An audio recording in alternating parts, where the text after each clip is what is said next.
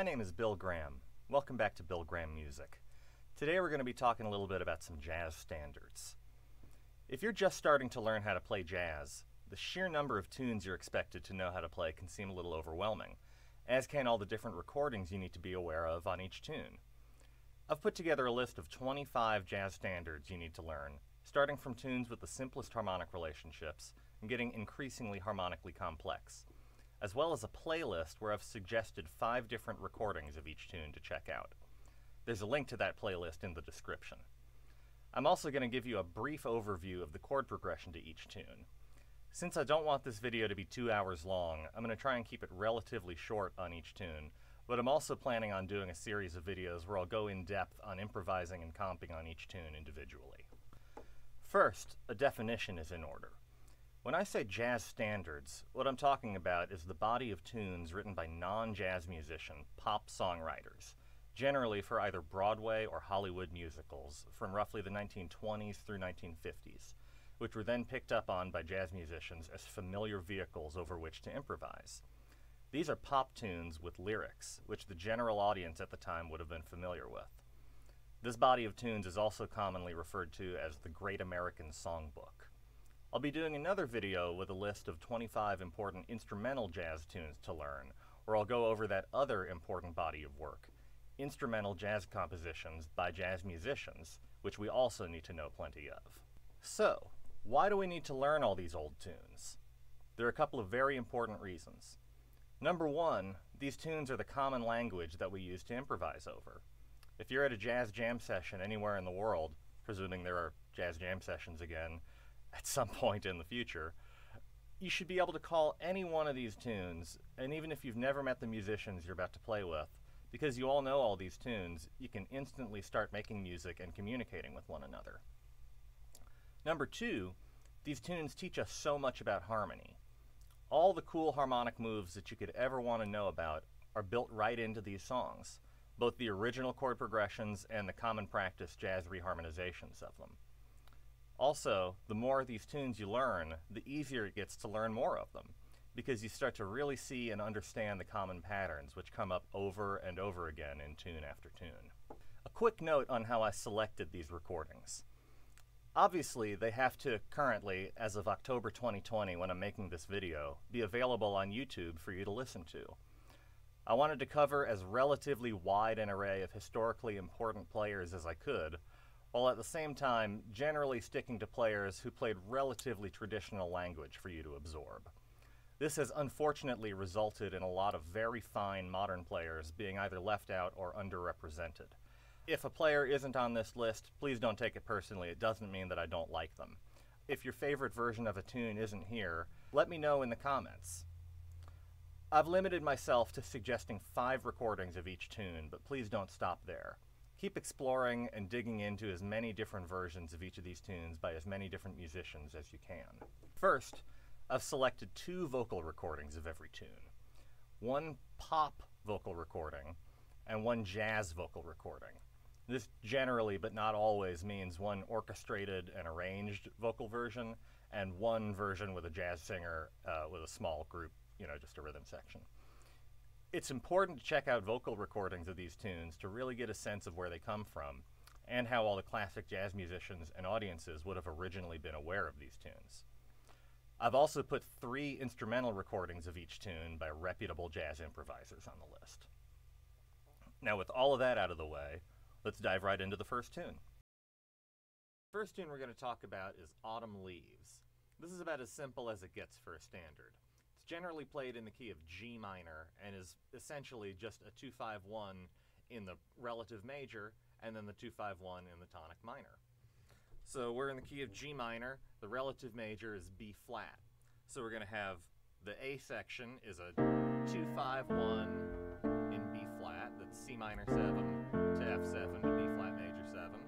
Then we continue around the diatonic circle of fourths, go to E flat major 7. Fall another 5th, we're on A minor 7 flat 5. This is the 2 chord of the tonic minor, of G minor. So remember, we started out with a 2-5-1 in B flat, goes to the 4 chord in B flat. Now we've got a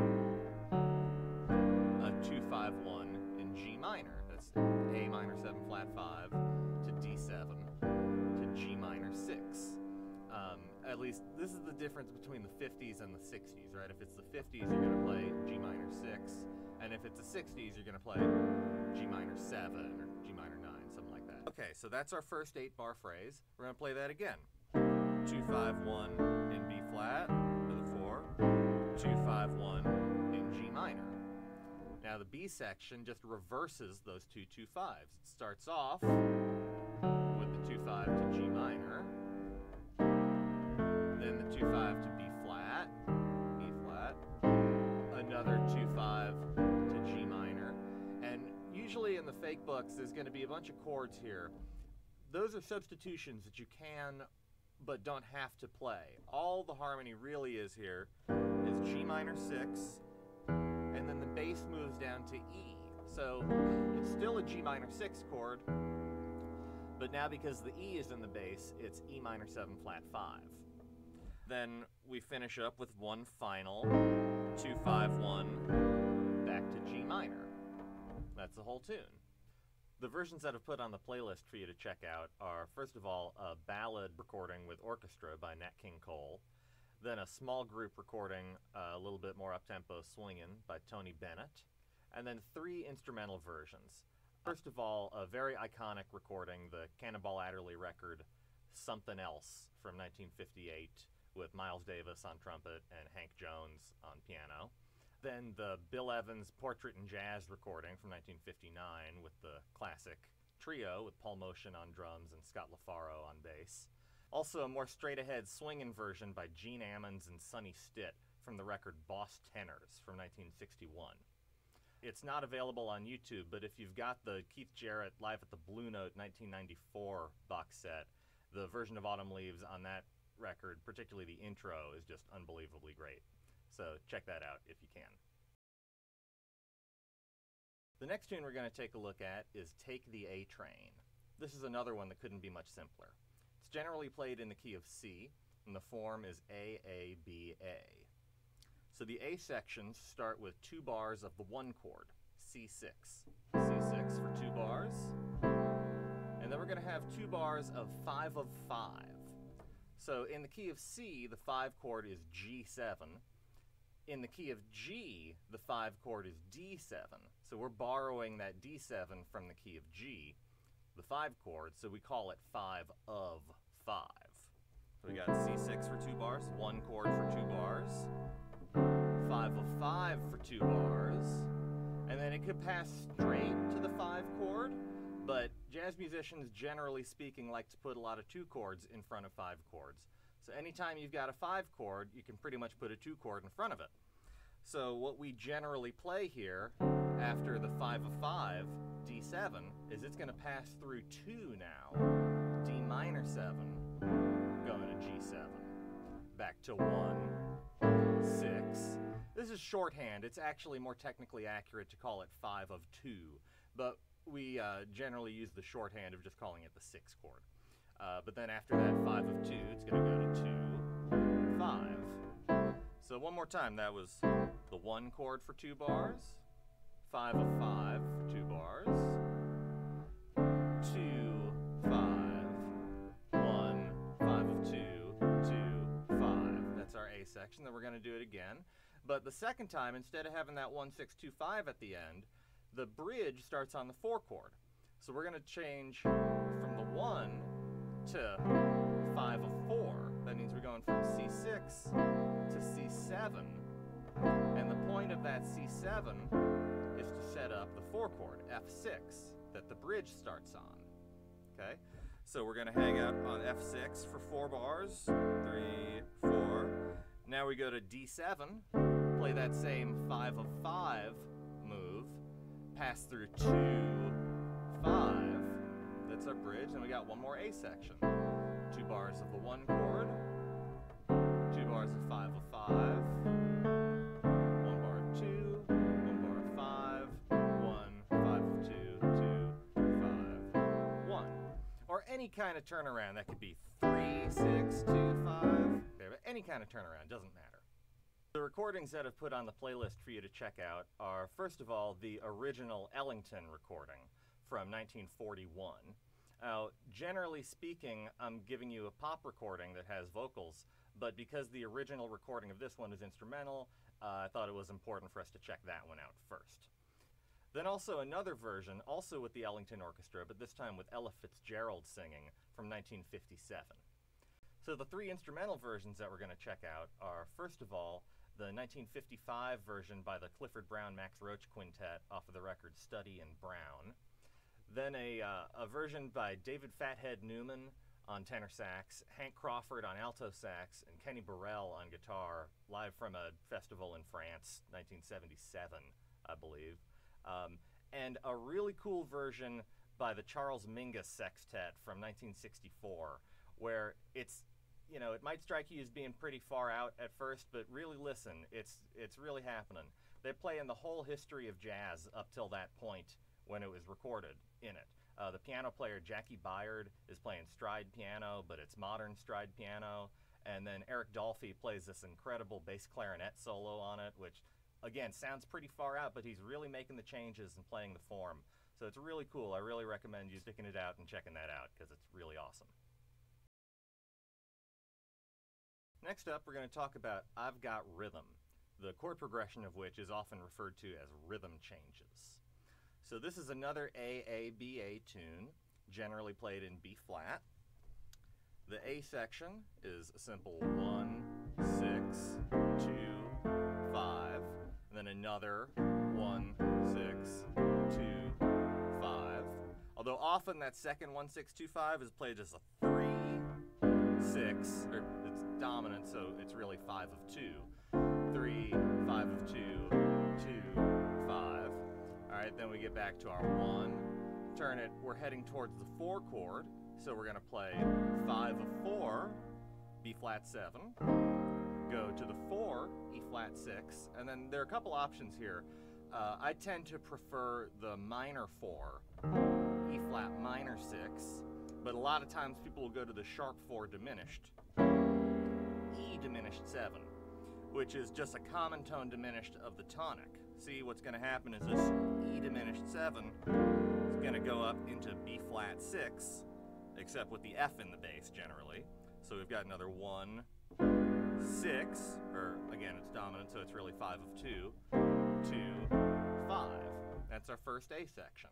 Then we play another A section. 1, 6, 2, 5, 3, 6, 2, 5, 1, 5 of 4, 4, minor 4, 1, 5 of 2, 2, 5, 1.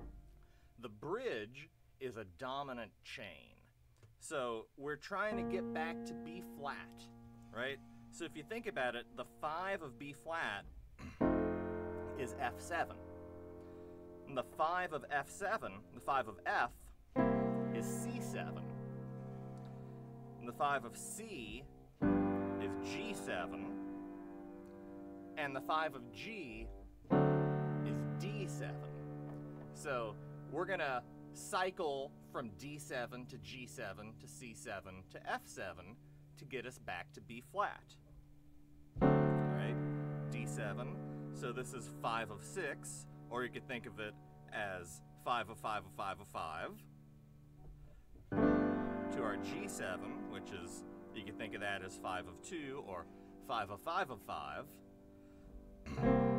Takes us to C7, 5 of 5. And finally that takes us back to F7, which is our 5 chord.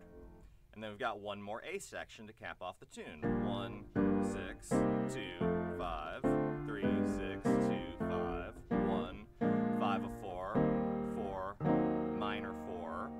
Now in the original changes, this is rarely played by jazz musicians this way, but in the original version, it goes 1, flat 7 dominant, which is really tritone sub for 5 of 6, into 6 dominant, which is again 5 of 2, 2, 5, 1. Now we generally don't put that little tag at the end. We just get to the end of it and we say 1, 5 of 4, 4, minor 4, 1, 6, 2, 5, 1. Wrap it up. So that seems like a lot of chords to have in a relatively easy tune, right? So why do I have this song so early in the list? It's because even though it does have relatively a lot of chords, it covers relatively few key areas. It really is just hanging out in B flat for a long time. The A section is just essentially hanging out in B flat, and then it heads towards the 4 for a second. And then the bridge is that dominant chain, but other than that, the A section is essentially just B flat. So back when I was a chord scale player and I was trying to assign a different scale to every single chord, it seemed impossible to play rhythm changes. But as soon as I started learning about key centers and playing chord tones and all the Barry Harris stuff too, of course, all that made it super easy to play. So I think of it now as a pretty easy tune to play. All right, so now let's talk about the versions that I've put on the playlist for you to check out. First up is a version of Judy Garland singing it in the film version of the original musical it came from, Girl Crazy. In the original Broadway version, it was sung by Ethel Merman, but I'm not going to subject you to that. Next, we're going to listen to another vocal version by Fats Waller from 1935. Then we're going to get into some what are called contrafacts. And what contrafacts are when jazz musicians would take an existing chord progression of a standard tune and write a new melody to go over top of it. And so we're going to look at 3 different rhythm changes contrafacts. The first of those we're going to check out is Lester Young with Count Basie doing a tune called Lester Leaps in 1939. Then we're going to look at Bud Powell doing a Charlie Parker rhythm changes head called Anthropology in 1962, live in France. And then finally we're going to look at a Thelonious Monk rhythm changes contrafact called Rhythmaning. And this is from a live album at the 5 Spot from 1958 featuring Johnny Griffin on tenor sax. The next tune we're going to take a look at is Bye Bye Blackbird. This tune is usually played in the key of F, and it's also an AABA form, but this one's a little bit unusual because even though the melody is clearly AABA, the harmony of each A section is slightly different. So if you didn't know the melody, you were just looking at the changes, you might think, what is this, A, B, C, D? But if you listen to the melody, you'll understand it's really an AABA form. So it starts off on the tonic, we're in F, we got an F6, then we got a 2, G minor 7, to C7, 5, 1, another bar of the 1, and then check this out, 3, flat 3 diminished, that's A minor 7, A flat diminished. Because of the melody note, it's actually A flat diminished major 7, that doesn't really matter. 2, G minor 7, to 5, C7. Now the next A section starts on the 2 chord, G minor 7. So a lot of times we're going to set that up with a D7 chord, 5 of 2. And now take a look at how the melody is shifted up a step diatonically. This is really just 4 bars of G minor 7.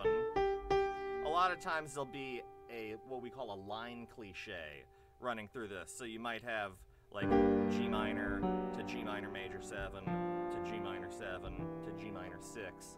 But it's really just all the 2 chords still hanging out on G minor.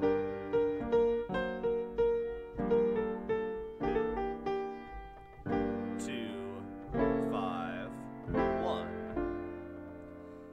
Next we get an F7 chord.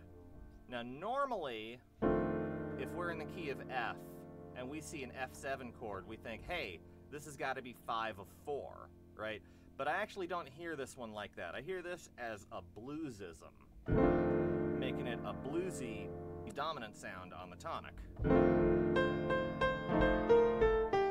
Then we've got a 2-5 into the 2, so that's A minor 7 flat 5 to D7, to the 2, G minor 7,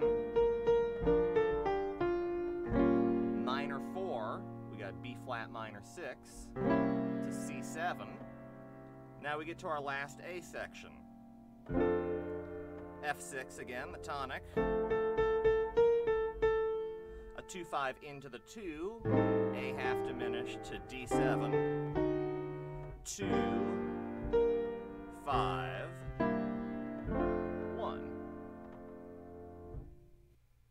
first version you're going to check out is a more arranged version with Julie London singing. And then you're going to hear a version with Carmen McRae fronting the Count Basie Orchestra sometime in the 70s. And you'll get to really hear what a jazz singer sounds like in comparison with a pop singer singing the same material. Now we're going to look at some instrumental versions, starting with an extremely iconic recording from Miles Davis's first great quintet from the album Roundabout Midnight. This, of course, features John Coltrane on tenor saxophone, Red Garland on piano, Paul Chambers on bass, and Philly Joe Jones on drums. Next, we're going to look at a version by another great trumpet player, Clark Terry, with Bob Brookmeyer on valve trombone and Hank Jones again on piano, from a record called Gingerbread Men from 1966. And finally, we're going to take a look at a Keith Jarrett trio recording live in Japan from 1993. Next, we're going to talk about a tune that was very popular with swing players and early bebop players, but has kind of fallen off the map a little bit, and that's Oh Lady Be Good.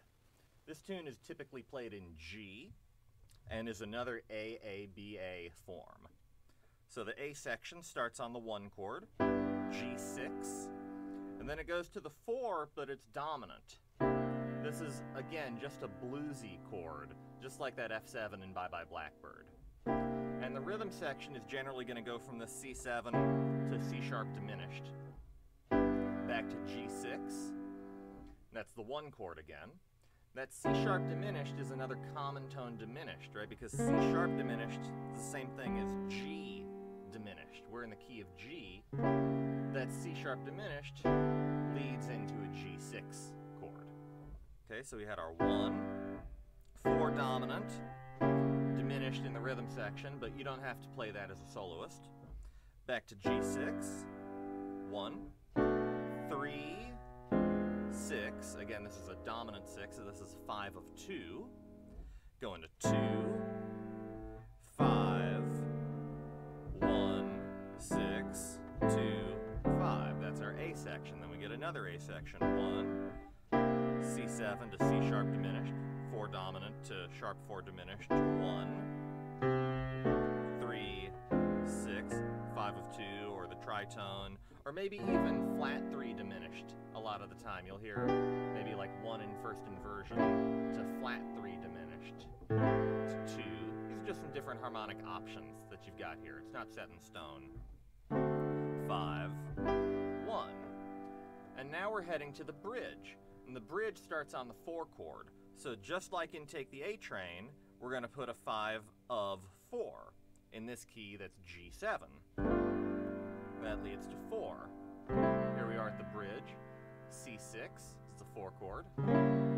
Sharp 4 diminished. C sharp diminished, which does that exact same move of coming up to G6, again, the tonic.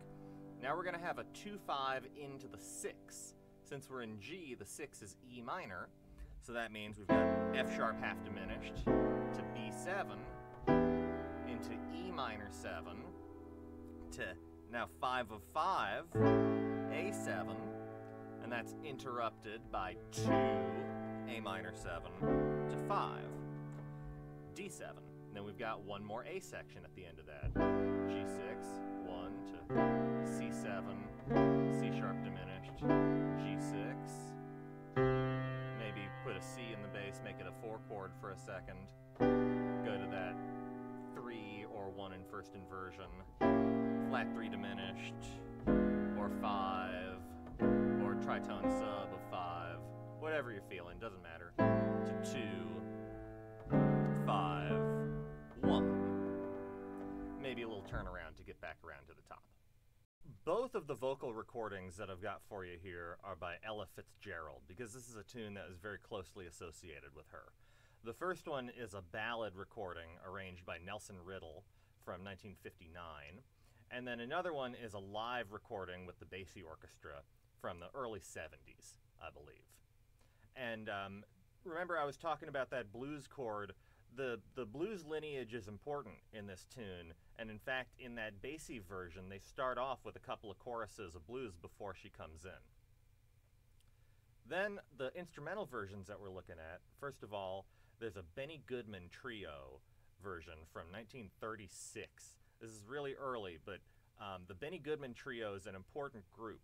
It was one of the first integrated jazz groups, and it's got Teddy Wilson on piano, the amazing Teddy Wilson on piano, Gene Krupa on drums, and Benny Goodman, of course, on clarinet. Very cool music, no bass player. Teddy Wilson's playing everything with his left hand.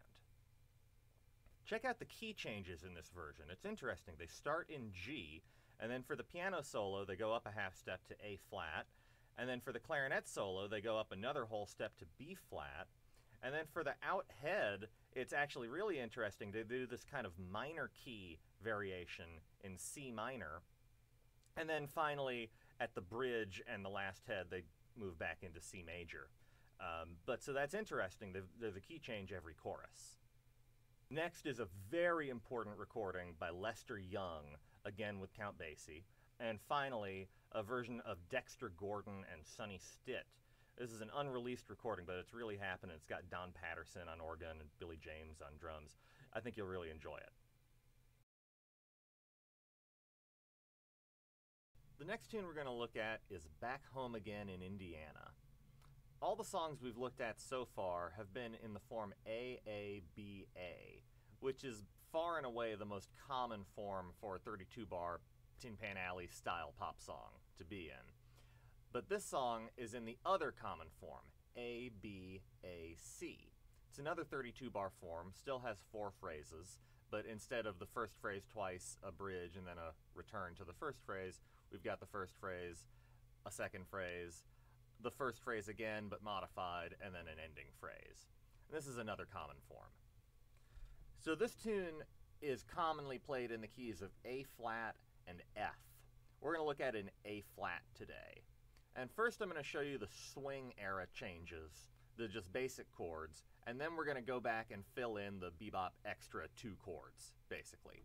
So, like I said, we're playing an A flat, starts on the 1, and then we've got a little quick dominant chain where we've got the 5 of 2, but it's really 5 of 5 of 5, because it doesn't go to 2, it goes to 5 of 5, and then that goes to 5, back to 1. A flat 6, F7, B flat 7, E flat 7, back to A flat 6. Now we're heading towards the 4 chord. So we're going to turn this A flat 6, we're going to change it from the 1 to the 5 of 4. So we can go to D flat 6, which is the 4 chord. Then we're going to turn it into the minor 4. Go back to 1. Do that quick little dominant chain again. 5 of 5 of 5. 5 of 5. 5.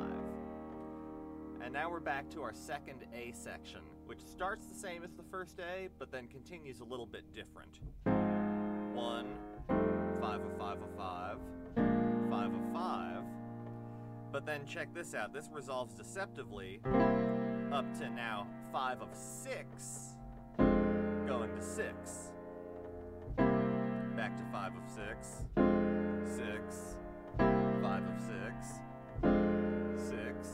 Here we've got flat 3 diminished, which is behaving a little bit differently than it normally does. Normally flat 3 diminished leads to 2, but in this case it's just acting as a common tone diminished of the 1, and watch this. It just goes straight to A flat 6. And we've got another quick 1, 5 of 2, this time it's an actual 2, 5, 1. So those are the basic swing era changes. Now when you get to the bebop era, people just started adding a couple of extra 2 chords to it. So now, it starts off the same, 1, 5 of 5 of 5, to 5 of 5, but now we're going to interrupt that with a 2, 5, 1. And instead of just having 5 of 4, we're going to have a 2, 5 into 4.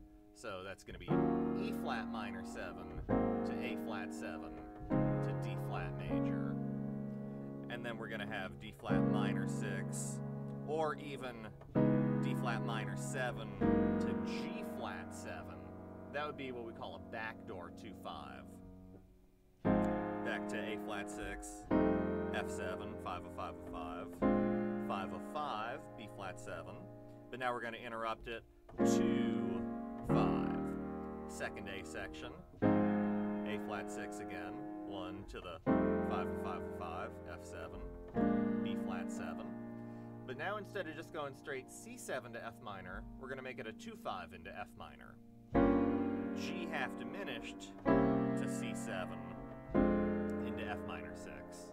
C7, F minor 6, 2/5, F minor 6. That same diminished, flat 3 diminished, leading into 1, 6, or 5 of 2, 2, 5, 1. Also, a lot of the times that last phrase will actually be 3, 6, 2, 5, 1. Alright? So the first version that I've put on the list for you to check out is a really corny sing-along version from the beginning of the Indy 500 car race. And then there's a really cool version by the country and pop singer and guitar player, session player, Glenn Campbell, fronting a big band in the early 70s on a variety show on TV, and he's really burning on it. It's pretty cool.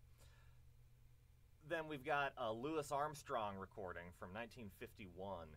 Louis played this tune every night for about 20 years, but this is the first known recording of him playing it. In later years, he kind of established a set solo that he played on it, but he's really improvising here. It's cool to check out.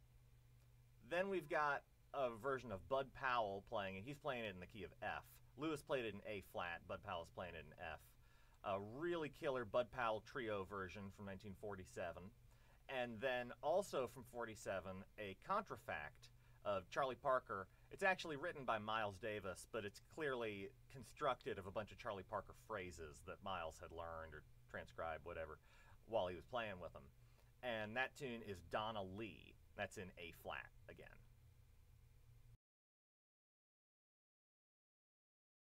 Next tune we're going to take a look at is Alone Together. This is generally played in D minor, and it starts off with a little chord change that we haven't dealt with yet. And that's a 1-6-2-5 in minor. So D minor 6 to B minor 7 flat 5.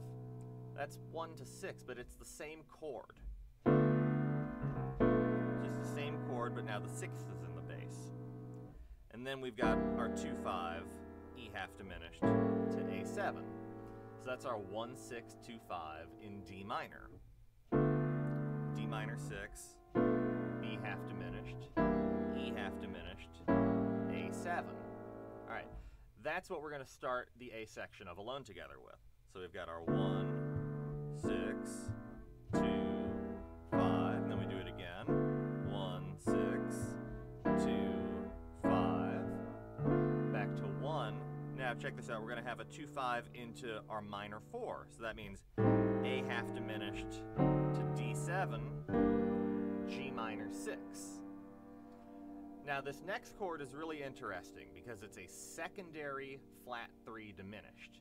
Remember, we're in the key of D minor, and the relative major of D minor is F major.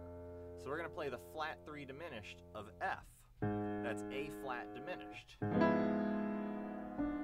And then we continue in F for a minute. We've got our 2-5-1 into F. So that was our relative major.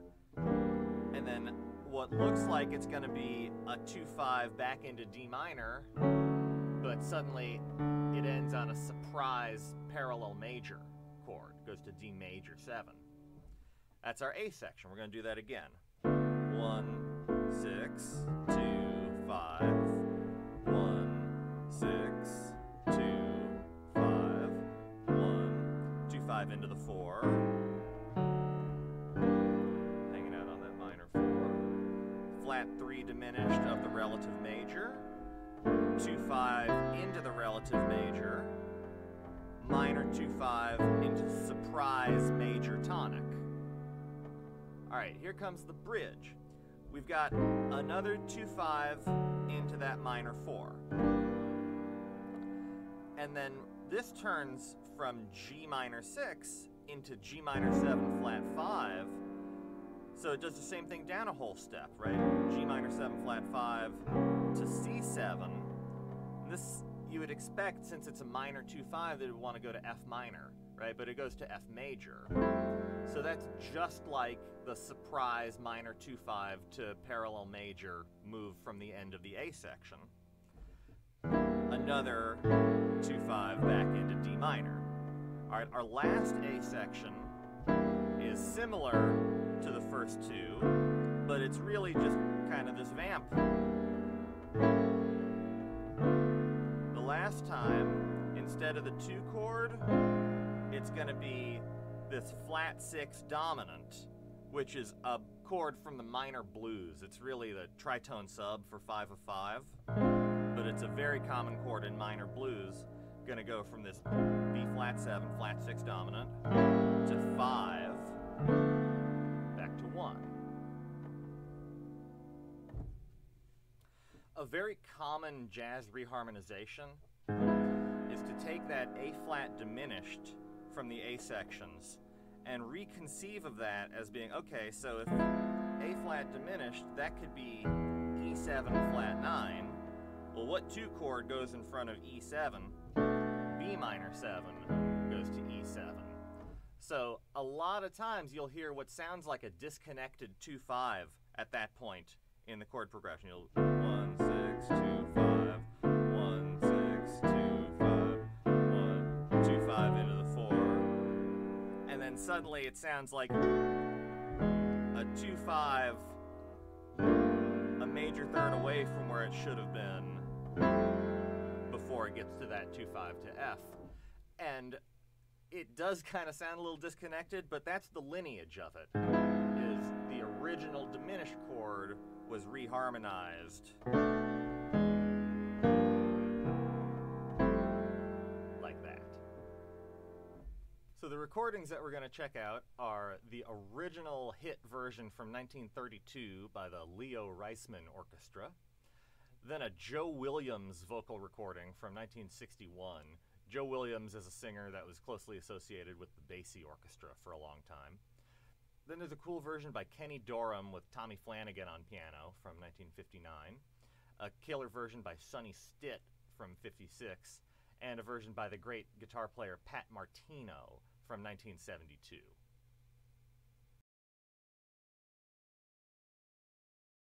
The next tune we're going to talk about is Misty. Now, Misty is usually played in E flat, AABA tune. Starts on the 1 chord, and then there's an immediate 2/5 into the 4. So if we're in E flat, that means we start on E flat major 7, then we got B flat minor 7 to E flat 7 to A flat major, and then a backdoor 2/5.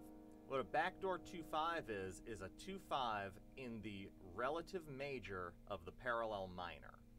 So E flat major, parallel minor is E flat minor, relative major of E flat minor is G flat major.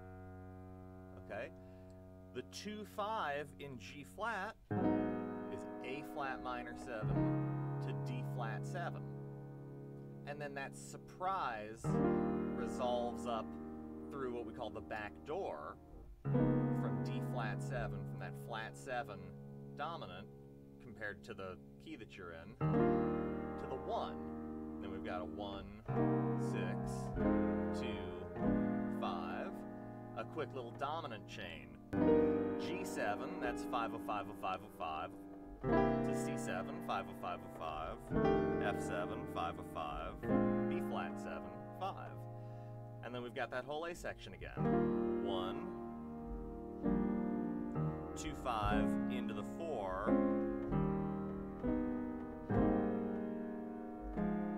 backdoor 2/5, A flat minor 7 and D flat 7, 1, 6, 2, 5, 1. So then we get to the bridge.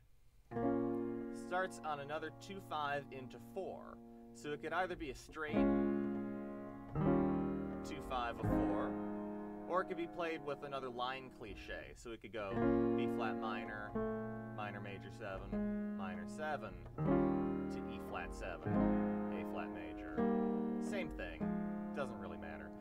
Then we've got a 2-5 into 3, except normally since the 3 chord is minor, we would expect a minor 2-5, but this is just a regular major 2-5. So A minor 7 to D7, 3 dominant, so 5 of 2, 2, 5, 1. Very often in the bridge, there'll be one extra 2-5. So after that 2-5 to the 3, there will be an extra backdoor 2-5 into the 3. C minor 7 to F7 before it gets to that G minor 7, C7, F minor 7, B flat 7, E flat major. And then the last A section is exactly the same as the other A sections. 1, 2-5 to 4, backdoor 2-5, 1, 6, 2-5, 1. The first recording for you to check out is the Johnny Mathis pop version that was a hit for him in 1959. Then there's this really killer version of Sarah Vaughan singing it live in Sweden in 1964. She's clearly sick, she's not feeling well, and she's just drenched in sweat, but man, her phrasing is just amazing. Check it out. Then we've got some instrumental versions to listen to. There's the original version by Errol Garner from 1954 from a record called Contrasts. Then we've got a version by the killer guitar player Johnny Smith, again with Hank Jones. He's becoming a recurring theme here, isn't it? With Hank Jones on piano from 1961. And then, if you'll indulge me, the version that I grew up with is this recording by my dad's trio from the 90s. It's really cool. It's a up-tempo version. It's in up-tempo 3, and then it goes to 4/4 in the bridge. So check that one out too, definitely. The next tune we're looking at is My Romance. I've heard different horn players play it in a lot of different keys. I've heard it in B flat, E flat, A flat, D flat. But the most common key is C, so that's where we're going to take a look at it. The form of this tune is A, B, A, C. And the A section starts off on the 1, walks up to 2, 3, flat 3 diminished, so that's been C major 6, D minor 7, E minor 7, E flat diminished, now we're 2, so D minor 7, 5, 1. And now we're going to have a secondary dominant leading into the 6th chord. So since the 6th chord is A minor, 5 of 6 is E7. A minor with a line cliche.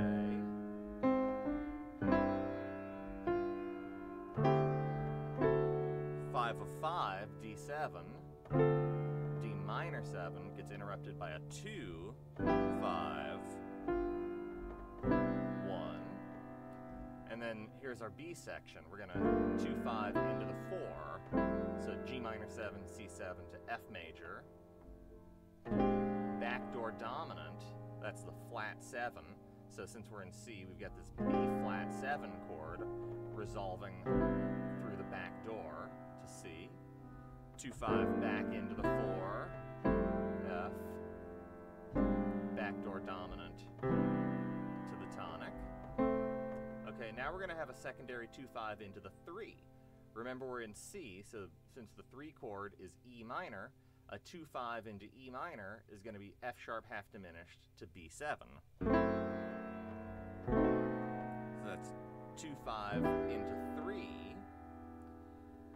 And we see that this 3 is really like a 2 of 2 because it's going to A7, 5 of 2. That gets interrupted by A minor 7. This is really the 6th chord, but in this context, we're going to understand it as 2 of 5 because we've got A minor 7 going to D7, and then that gets interrupted by a real 2-5, D minor 7 to G7. Now our next A section is just like the first one.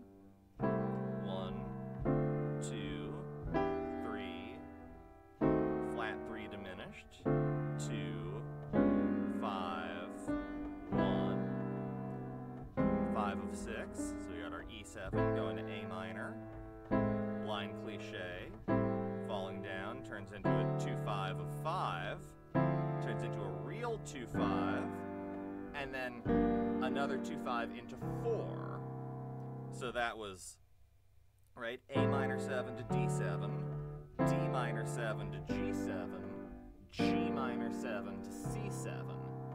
And now our last section, the C section, starts on the 4, F6. Now we're heading towards the 2, so we're going to put 5 of 2. Very often the bass will walk down, so it'll say F, A7 over E to D minor. You don't have to, though. Another walk down. Now we're going to have a 2-5 into 6. Often, instead of the 5 of 6, you're going to have the tritone sub in order to maintain this chromatic bass line. 6, minor 4 in first inversion. So we just went from A minor 7, F minor 6 over A flat, 1 in second inversion, so C over G, 5 of 2, A7, 2, 5, 1. The recordings that I've put on the list are the original 1934 hit version, a version of Carmen McRae singing it in 1959, a great ballad reading by Ben Webster with Hank Jones behind him from 1962, then an iconic recording by the first Bill Evans Trio again with Paul Motian and Scott LaFaro, and then a very interesting recording by Art Blakey and the Jazz Messengers with Keith Jarrett on piano. Normally we think about Keith Jarrett as having recorded standards only starting in the 80s, but this is a recording from 1966 with Chuck Mangione of future Feel So Good and King of the Hill fame on trumpet instead of flugelhorn, playing muted trumpet and sounding very good.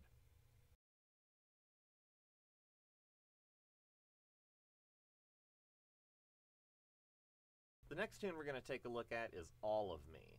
The two keys that this tune is most commonly played in are C and A flat. The last tune we looked at was in C, so let's take a look at this one in A flat.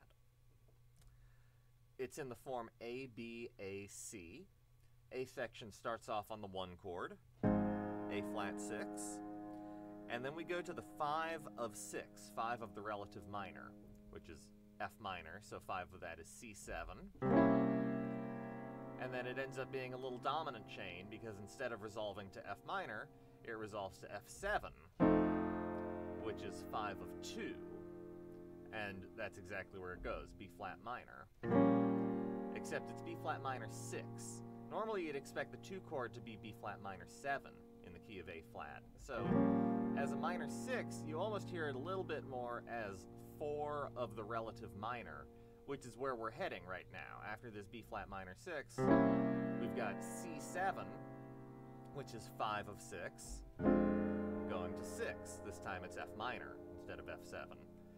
And then we go to 5 of 5, B flat 7, and that's interrupted by a 2 chord, B flat minor 7 to 5, E flat 7.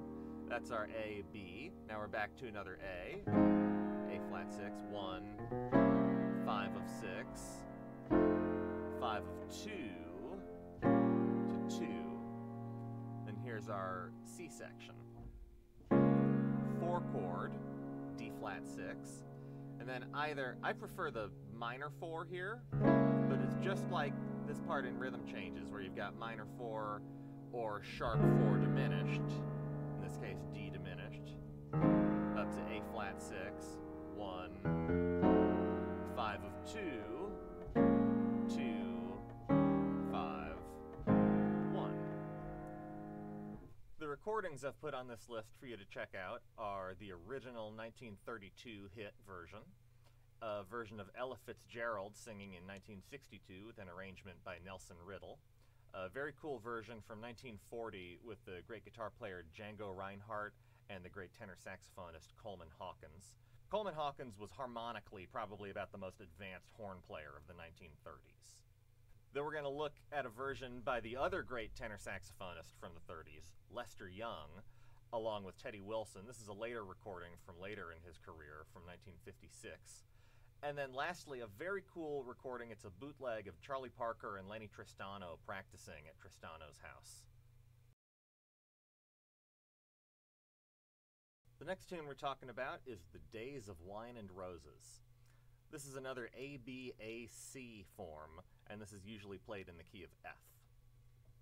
So it starts off on the 1 chord, F major, and then we go to what we normally call the backdoor dominant, E flat 7, or the flat 7 dominant chord. And normally that has a different derivation, but in this instance, because we're actually heading towards the 6, this is the tritone sub for 5 of 6, right? 6 is D, 5 of D is A, tritone sub for A7 is E flat 7.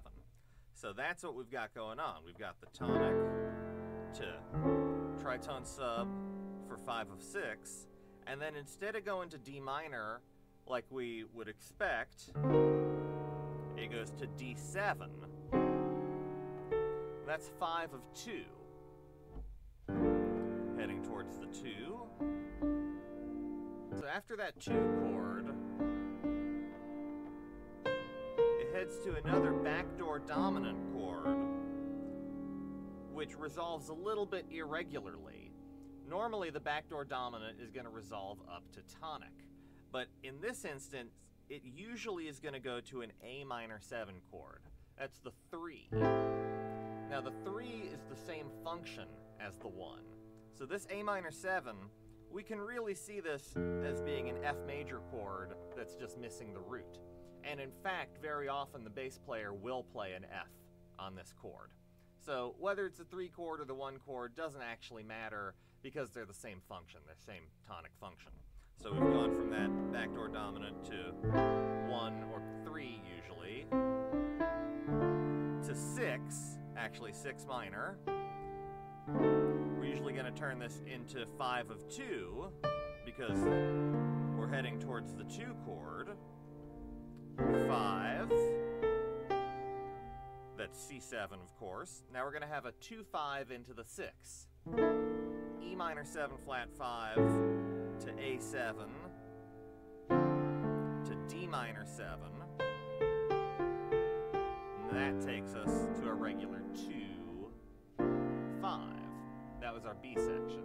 Here comes the next A. So the 1. Tritone sub for 5 of 6.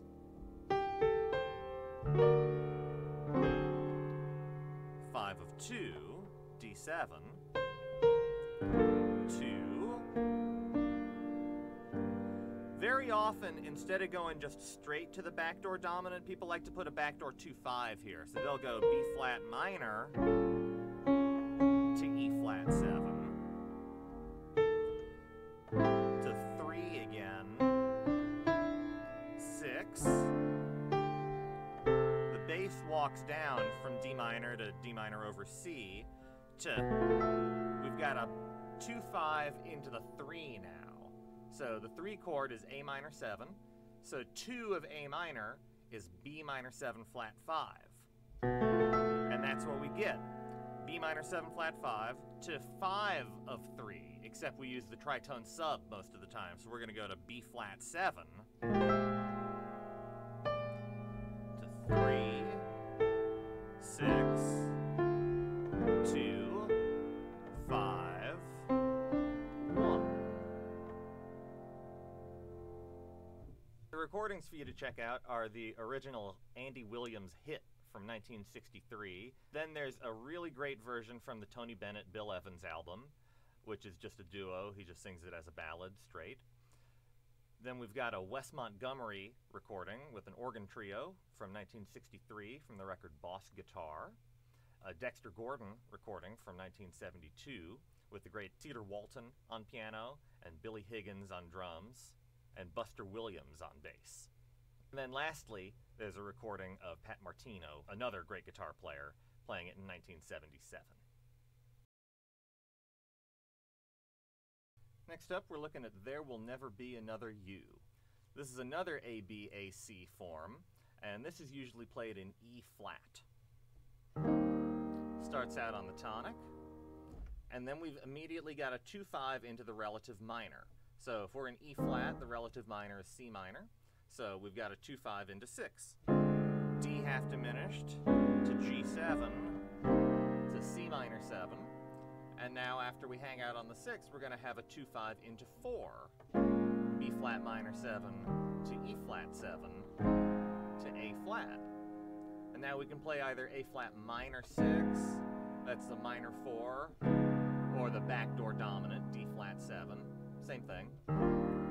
1, 6, 5 of 5, so F7 before it turns into F minor 7, 2, 5. That was the B section. Here's our next A. Another E flat 6, tonic, 2-5 into C minor, so 2-5 into 6, 2-5 into 4, B flat minor 7 into E flat 7, A flat major, backdoor 2-5 maybe this time, 1, 5 of 5, and then this has a slightly irregular resolution, alright, so we go from F7 to F sharp diminished, and this diminished leads towards G minor, that's the 3, and then we go A flat 7. What this is tritone sub for 5 of 3, because we're going right back to 3, 5 of 2, 2, 5, 1. The pop version that I want you to check out is a recording by Nat Cole from 1950. And then there's a Chet Baker recording from 54. Chet Baker was a trumpet player, but also a vocalist. Then we've got an early Joe Pass recording. Joe Pass is another great guitar player, but this is an early recording of his. This is from 1956. Then a Dexter Gordon recording, the great tenor saxophonist. We've mentioned him a couple of times already, from 67. And Sonny Rollins, another great tenor saxophonist, a version of Sonny Rollins playing it in 65.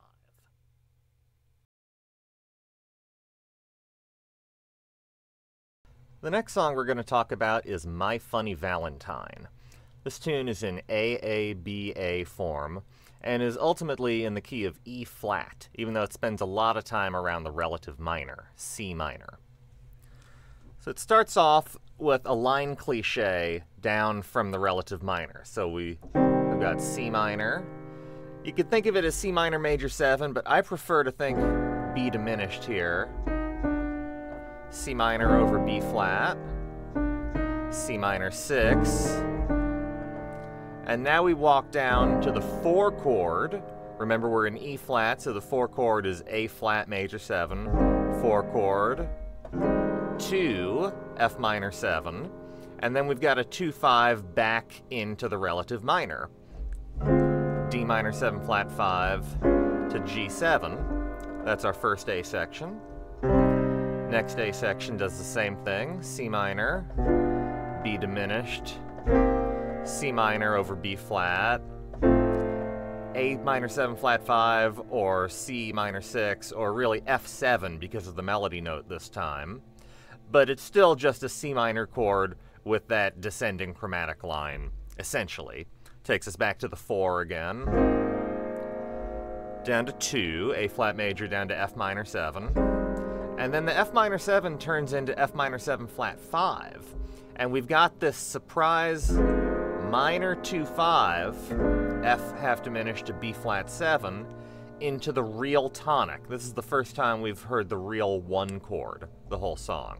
And this is the bridge, where we go 1, E flat major, 2, F minor 7, 3, or 1 in first inversion, really because of the melody, to 2, you could put a 5 in between 1, 2, 1, 2, 5, 1. And now we've got a 5 back towards relative minor. So we've got G7 heading towards C minor 7. 2, 5 to the 4. So B flat minor 7 to E flat 7 to A flat major 7. Now we've got a 2, 5 back towards C minor for the last A section. D half diminished, G7, C minor, so we're on the 6. 7 diminished of 6. 6 minor 7. 6 minor 7 flat 5, or think of it as F7 at this point. Doesn't matter. Again, because it's just that C minor chord with the descending line. Takes us to 4. 2, 5 back into C minor. So that was A flat major, D half diminished to G7 to C minor. Flat 3 diminished here of 4. B diminished to B flat minor 7, E flat 7. Sometimes people will just play C minor, B minor, B flat minor, E flat 7. I kind of prefer to hear that flat 3 diminished, but there's a lot of options. It's not set in stone. In any case, we're just setting up the 4 chord, and then a final 2, 5, F minor 7 to B flat 7, 1, E flat major. And then to get back to the top of the tune, there's another 2, 5 back to C minor, D half diminished, G7, C minor. The versions on the playlist are the original 1944 hit version by the Hal McIntyre Orchestra, a great version of Sarah Vaughan singing it from 1981, 2 iconic versions of Miles Davis playing it. The first one with his first great quintet from the album Cookin' from 1955. We've already heard the first great quintet a little bit. And then another version that is very much more abstract from the 1964 My Funny Valentine record. This is 4/5 of the second great quintet, with Herbie Hancock on piano, Tony Williams on drums, and Ron Carter on bass. Also George Coleman on tenor sax instead of Wayne Shorter, who would complete the second great quintet. I love George Coleman too, though. Don't sleep on that record. Finally, a version by the Keith Jarrett Trio from 1986. The next tune we're going to look at is How High the Moon. This is in A-B-A-C form and is normally played in the key of G.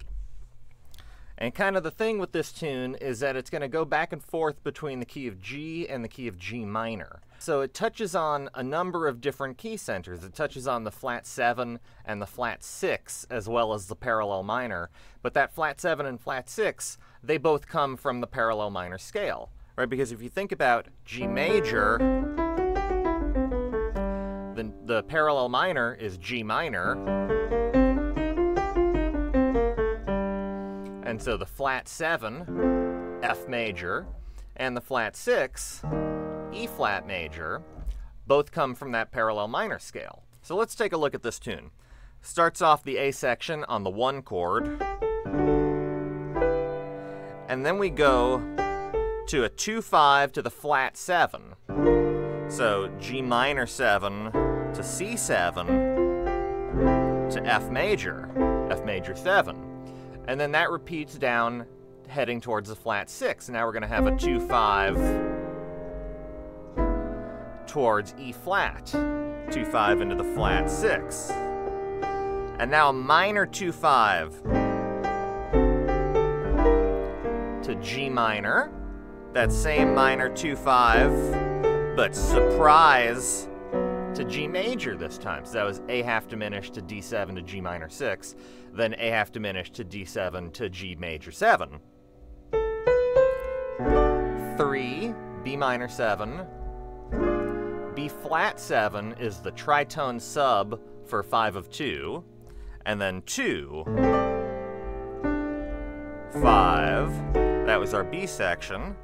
Back to 1 for our second A, G major, G minor 7, C7, 2/5 into the flat 7, F major 7, 2/5 into flat 6, E flat major, that was F minor 7 to B flat 7 into E flat major 7. That same minor 2-5 A half diminished to D7, but into real G major, into the major tonic. So that was a surprise minor 2-5 into major tonic. 2, 5, and then that same 3, tritone sub for 5 of 2, 2, 5, 1. The versions for you to listen to are the original Benny Goodman hit version, which is in C, or the first chorus is in C, and then the vocal chorus is in E flat, and then the out chorus is in D. So none of those are the normal key, but these original pop versions are often in different keys than the jazz keys that ended up establishing themselves later. Next up, we got a version of Ella Fitzgerald singing it in 1947. Then a cool version by the Nat Cole Trio. So far we've only heard Nat Cole in the context of being a pop singer, but he was also a fantastic piano player. So this is a version from his trio, which is piano, guitar, and bass. That was a popular format for a little while in the 40s and 50s. That's from 1946. Then we've got a couple of recordings of a Charlie Parker contrafact on How High the Moon called Ornithology. First of all, there's a killer recording of Bird playing it from a record called One Night at Birdland. This is live at Birdland with Fats Navarro on trumpet, Bud Powell on piano, Curly Russell on bass, and Art Blakey on drums. And also a recording by the great Barry Harris, a trio version from 1958. The next tune we're going to take a look at is Like Someone in Love.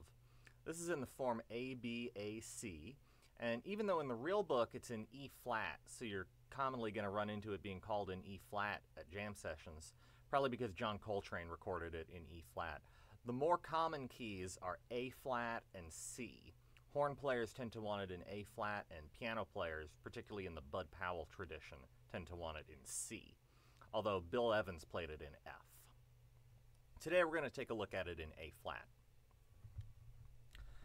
Starts off on the 1 chord, A flat major 7, and then immediately we've got a 5 of 6.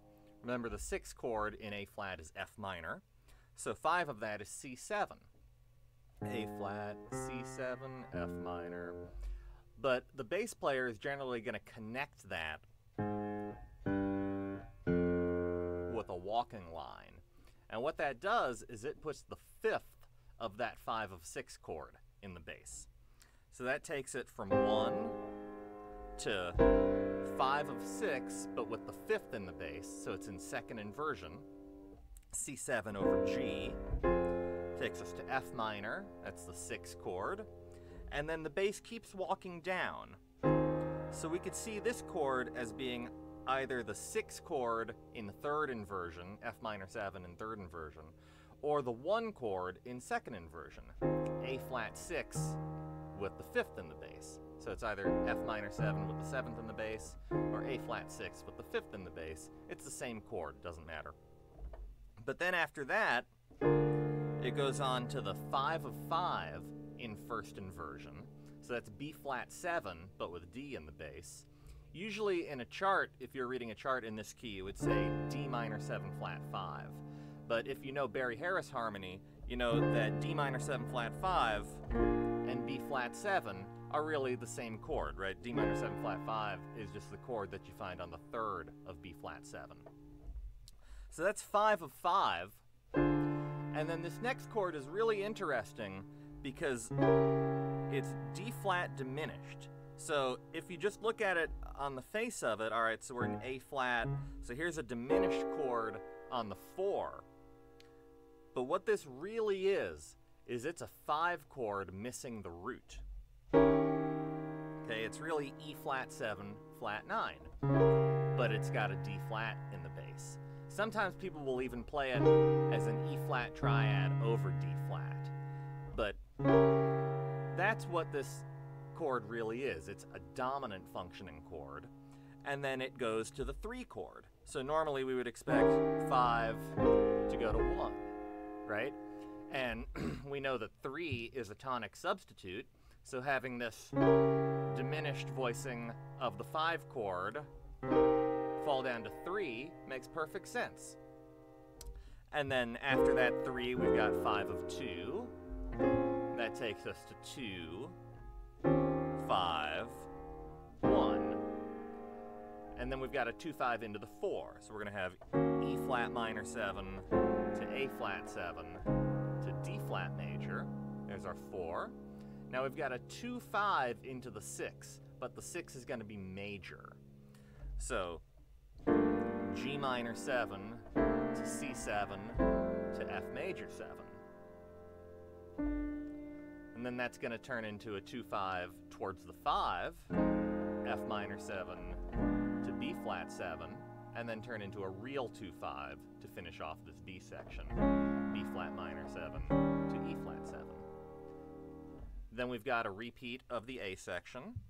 1, 5 of 6 in second inversion, 6, 1 or 6 still, again we don't care, 5 of 5, 5, but this special voicing of it where it's missing the root and it's got the 7th in the bass, or like that, to 3, 5 of 2, so that was again B flat 7, D flat diminished, or E flat over D flat, to C minor 7, F7, back to our 2, B flat minor 7. Very often here there's going to be a tritone 2-5, a tritone sub 2-5. So the 2 chord, B flat minor 7, and the 5 chord is E flat 7. So what's a 2-5? A tritone away from that. E minor 7 to A7. So very often you're going to hear guys after this 2 chord play this 2, 5, a tritone away into the real 1, and then our 2-5 into the 4 again, 2-5 into the major 6, and then normally we would look at this as being the flat 3 diminished. This is B diminished 7. But the flat 3 diminished normally is going to go to 2. So this chord is actually the 7 diminished of 3, because we've got B diminished resolving to C minor, F7, 5 of 2, B flat minor, 2, E flat 7, 5, 1, A flat major. The pop recording on the list is Bing Crosby singing it in 1944. Then there's a great version of Sarah Vaughan singing it in 58. Then we get to the instrumental versions. First of all, there is a recording by John Coltrane from 1957. This is a pretty historically significant recording because he's playing in a trio without a chordal instrument. This would become a very popular, or a relatively common context going into the 60s and forward, but this is one of the earliest recordings I'm aware of that context. Then we've got a great recording from 1963 of Ben Webster playing with Joe Zawinul on piano. We all know Joe Zawinul from Weather Report, but this is him playing in the 60s, just playing straight ahead acoustic jazz piano. Sounds great. And then finally, a wonderful recording of Barry Harris playing it live in Japan in 1976.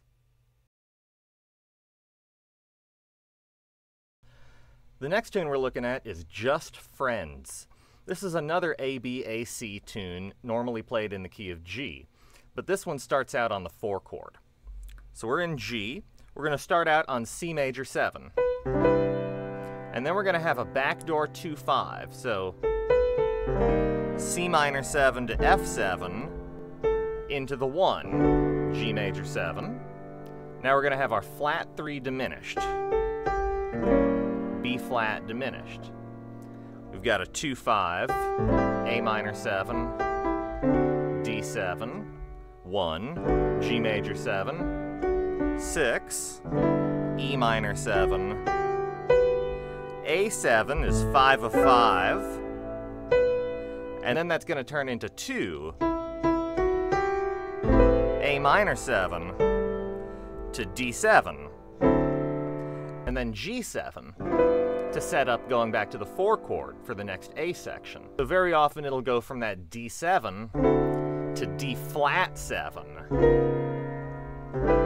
to C major 7. That's just the tritone sub for 5 of 4. It doesn't have to do that. It could just go from D7 to G7, 5 to 5 of 4, back into the 4 for the start of the next A section. Another backdoor 2-5, backdoor 2-5-1, because it gets back to G. Very often, instead of the flat 3 diminished here, people like to put a 2-5. They like to, instead of saying B flat diminished, they like to reconceive of that as saying, all right, so B flat diminished could be an upper extension of E flat 7. What 2 chord goes in front of E flat 7? B flat minor 7.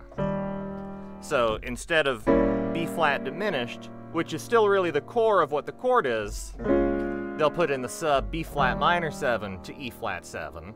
And then 2, 5, 3, 6, and then this quickly turns into 5 of 2, which is interrupted by 5 of 5, 2, 5, 1. And then we've got to turn around back to 4 to get back to the top of the tune.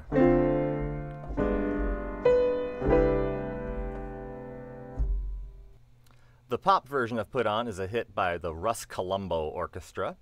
And then the jazz vocal version is by Chet Baker. And then for the instrumental recordings, we've got a version with the string section from Charlie Parker with strings. This is a very classic recording.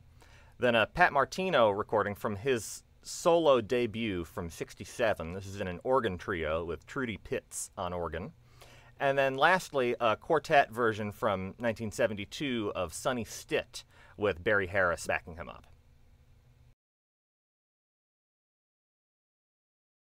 Next up is What Is This Thing Called Love? This is an AABA tune, and the thing that makes this one kind of tricky is that it starts so far away from home. So this is ultimately in the key of C, but it starts off with a 2-5 into the minor 4. So the very first chord is G minor 7 flat 5, going to C7 to F minor 6, so that's a 2-5-1 in F minor, and then D minor 7 flat 5 to G7, so that's a minor 2-5 that surprise resolves to major tonic. So that's what I mean by we start pretty far away. We start on this G half diminished, 2-5 into F minor, 2-5, minor 2-5, surprise finally into C major. Now the bridge, we've got a 2-5 into the flat 7, so C minor 7 to F7, B flat major. Then the next chord is the tritone sub for 5 of 5, A flat 7. We've talked about this before, I think, in another tune. This is a real bluesy chord. This is very commonly used in a minor blues. But then after that A flat 7, we've got a 2-5, D half diminished, to G7. And then that unexpectedly turns back into G minor 7 flat 5. So that's an interrupted 2-5 that turns into a 2-5 back into F minor for the last A section. And then finally another minor 2-5, D half diminished, G7, resolving back into C major. Sometimes the 2 chord in that last 2-5 is going to have the 5th in the bass, or you could look at it as F minor 6 with the 3rd in the bass to G7 to C major. For the instrumentals, first up we've got a contrafact on What Is This Thing Called Love by Tad Dameron called Hot The House. recordings that I put on the list for you are the recording is by original Charlie pop Parker and recording by the Dizzy Leo Reisman Orchestra from 1930, and then a Billie Holiday recording from 1945. Now for the instrumentals, first up we've got a contrafact on What Is This Thing Called Love by Tad Dameron called Hot House, and this particular recording is by Charlie Parker and Dizzy Gillespie. Then we've got Clifford Brown, Max Roach Quintet with Sonny Rollins on tenor, absolutely killing. And then finally a Barry Harris recording from 1975.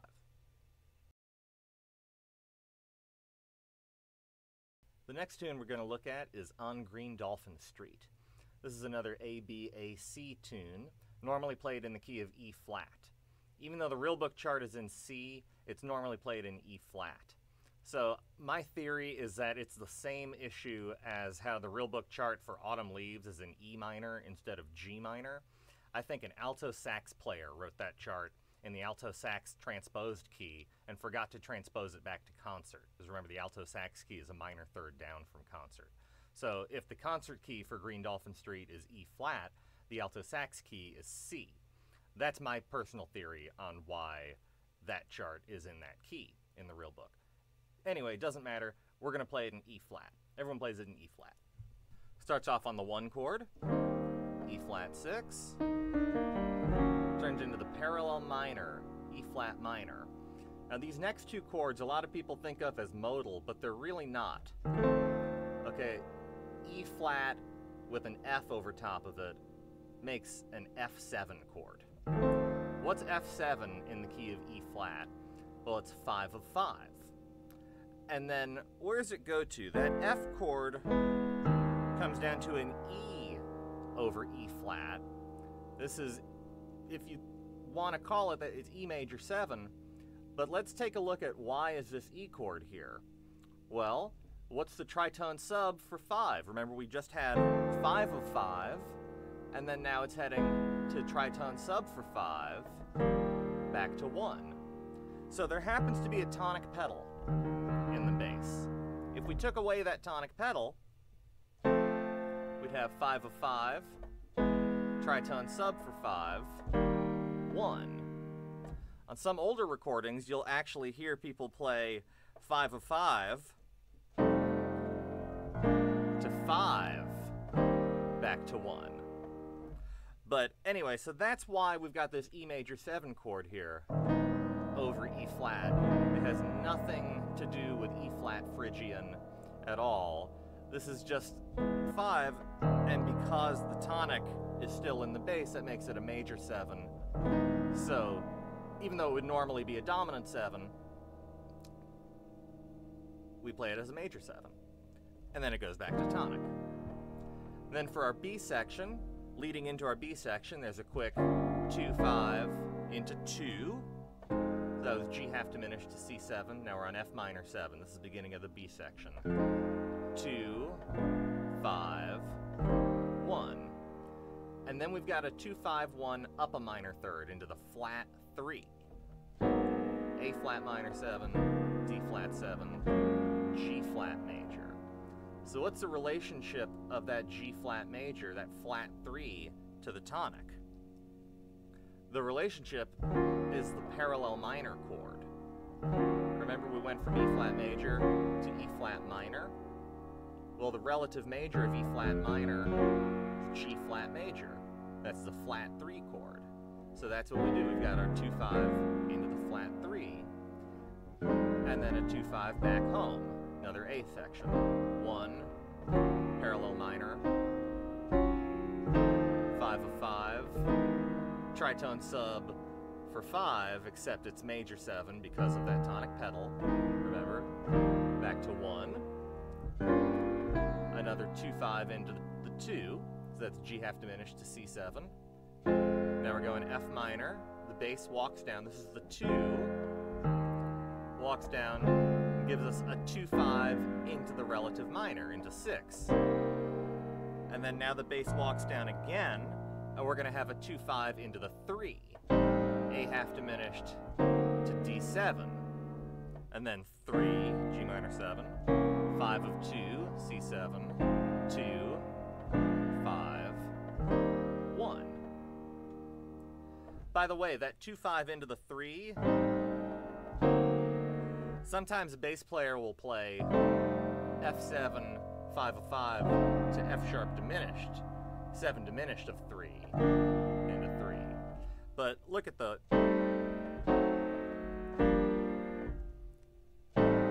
whether it's got A to D in the bass or F to F sharp in the bass is immaterial. It's the same thing. As far as recordings go, we've got a recording by the Jimmy Dorsey Band from 1947, and then a Carmen McRae recording from 1970, the great Carmen McRae. As far as instrumentals, there's an extremely iconic recording by the Miles Davis Sextet from 1958. When I was growing up, this record was called 58 Sessions, or Miles 58, 58 Miles, something like that. Nowadays, it's mainly released as a bonus disc, second disc on Kind of Blue. But I knew it as that 58 Miles. Those recordings are great, by the way.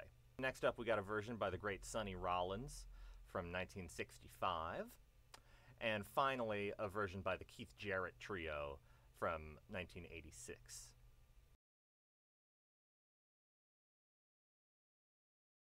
The next tune we're looking at is a really important ballad, Body and Soul. This is an AABA tune, usually played in the key of D flat. The A section starts on the 2 chord, E flat minor. Depending on if you're in the 50s or in the 60s and forward, you're going to make it either E flat minor 6 or E flat minor 7. Either way, we're going to alternate with its dominant chord. So we're going from 2 to 5 of 2, B flat 7, back to 2, and this time it goes to 5, A flat 7, and then moves on to 1. And then this next chord, it can either be 4, just regular 4 major, or you could also make it a dominant chord. And the reason you can make it a dominant chord is because we're moving to the 3 chord, F minor 7. And the 5 of F minor 7 is C7. And the tritone sub for C7 is F sharp 7.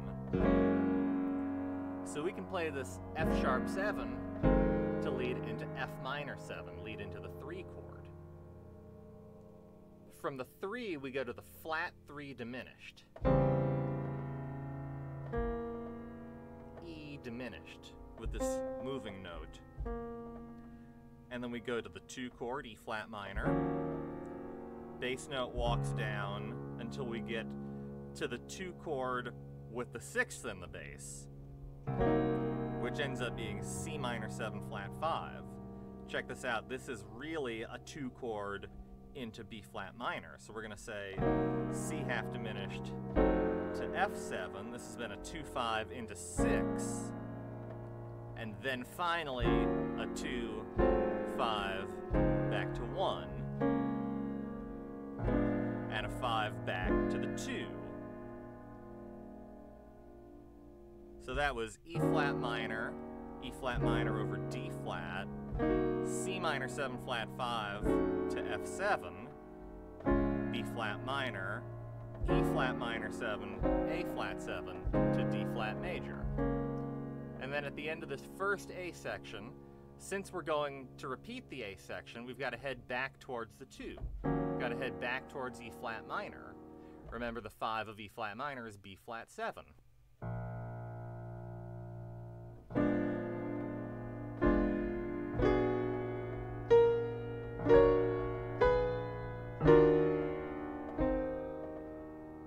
Back into E flat minor. And then we repeat the A section. 2, 5 of 2, 2, 5, 1, 4, or tritone sub for 5 of 3. It's really better. To 3, flat 3 diminished. 2, walking down to the 2 of 6, 5 of 6, 6, 2, 5, 1. And now the bridge goes up a half step. So we're in D flat, the bridge is in D. So we're going to have a 2-5 into D. E minor 7 to A7, here's our bridge. D major 7, we've got a 1. And then the real chord is just 5, but usually we play 2 here. The real basic changes on the bridge are just to go back and forth between the 1 and the 5 of D.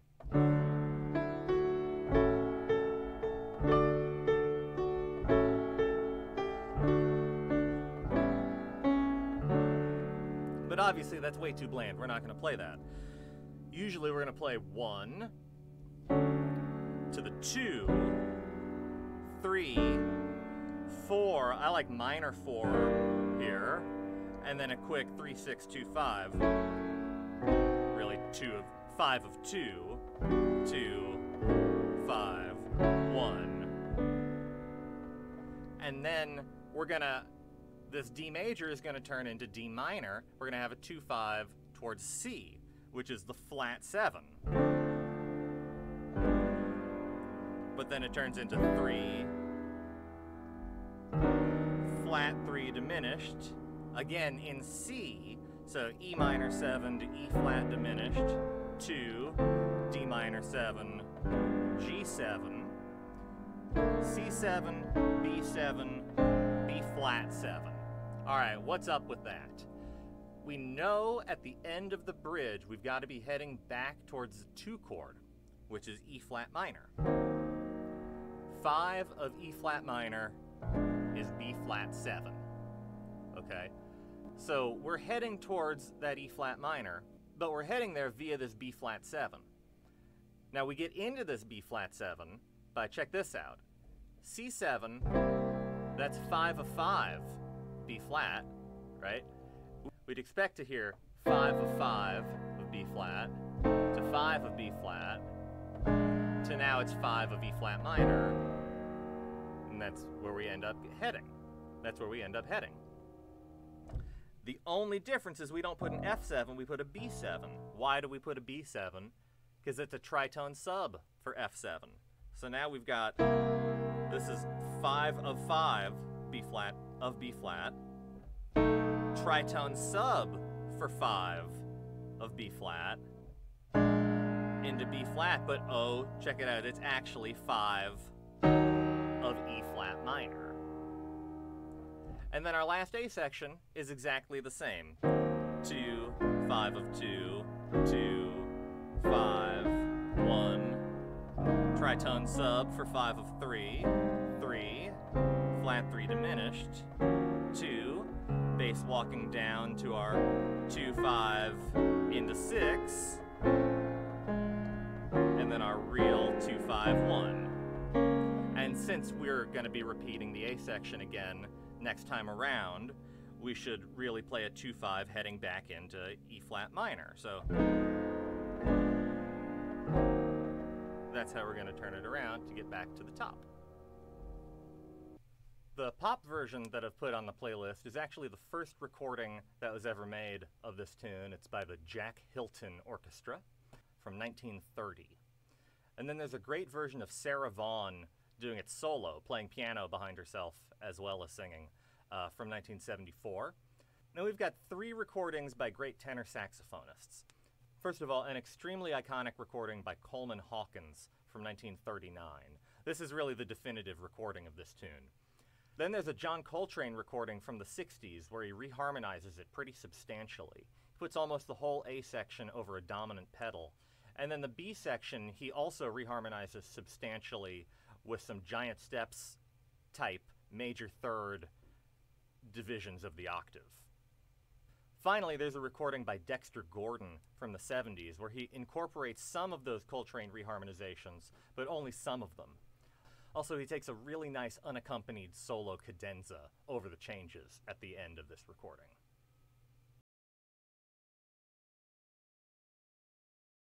Next up is the venerable Cherokee, beloved by beboppers worldwide. This is an AABA tune, usually played in B flat. Starts on the tonic. And then we've got a 2-5 into the 4. So the 4 chord in B flat is E flat. So we've got F minor 7 to B flat 7.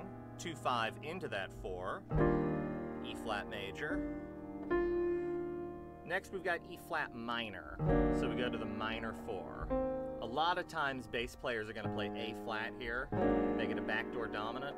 It's the same chord, but if you listen, cats in the 40s tended to play that E flat in the bass, 40s and 50s, and then moving forward, more modern guys tend to play the A flat in the bass.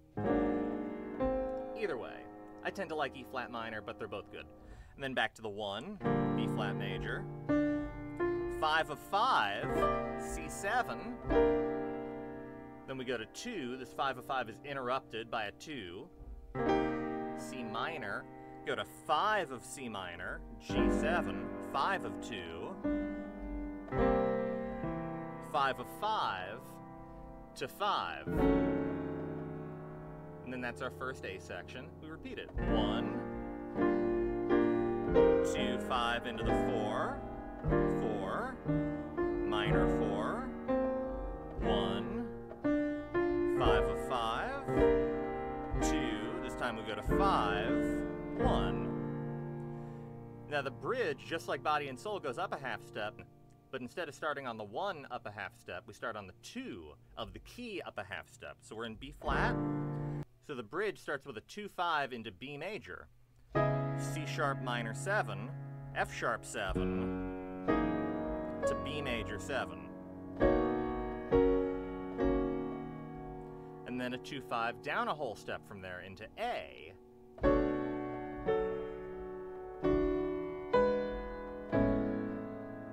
And then a 2-5 another whole step down into G.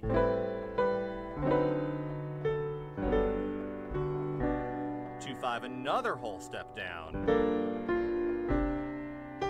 which is interrupted by a real 2-5. And that's the bridge, taking us back into the A.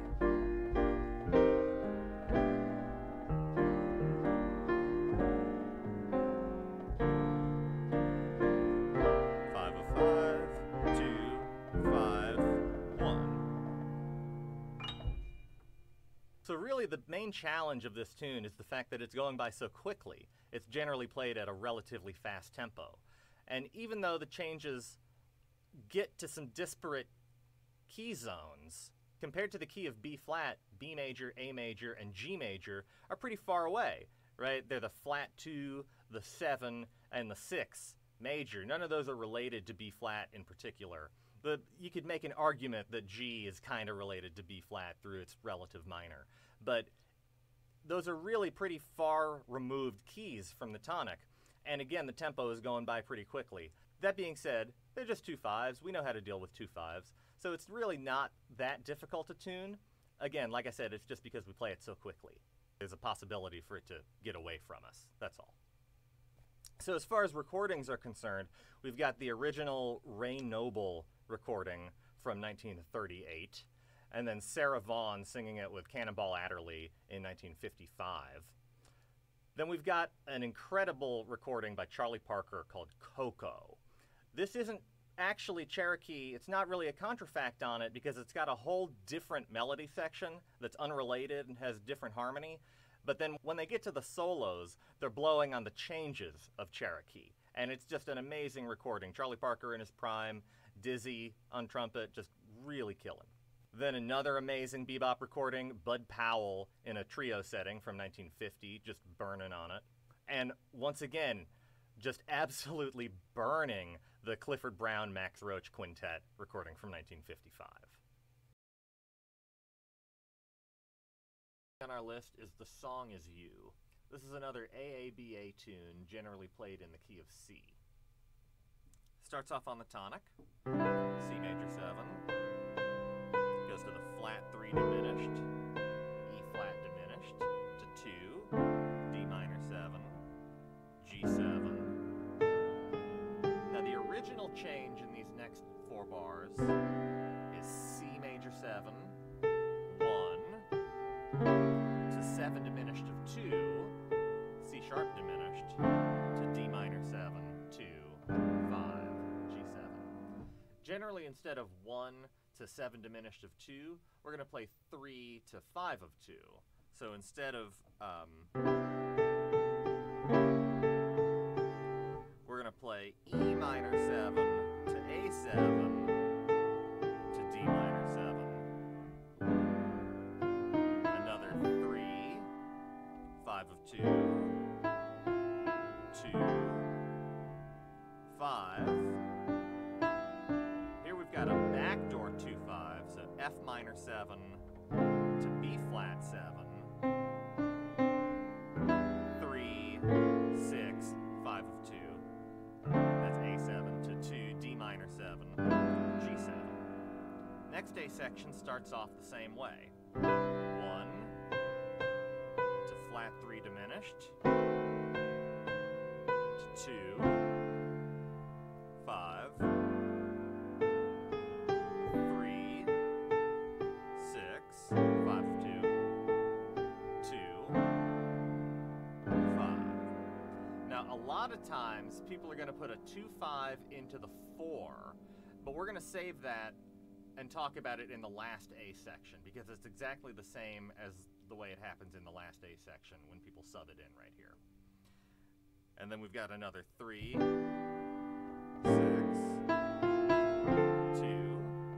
5, 1. And then you can either just hang out on the 1. I like to go to the minor 4 here.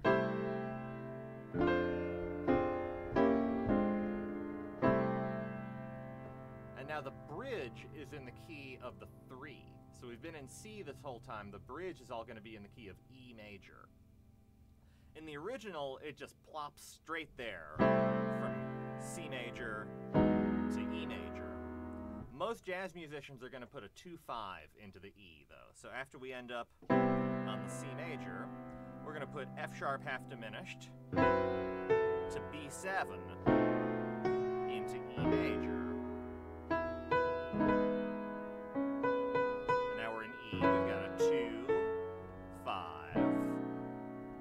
To the 1, and now a 2-5 into 3, again still in E. So the 3 is G sharp minor. That means a 2-5 into that is going to be A sharp half diminished to D sharp 7.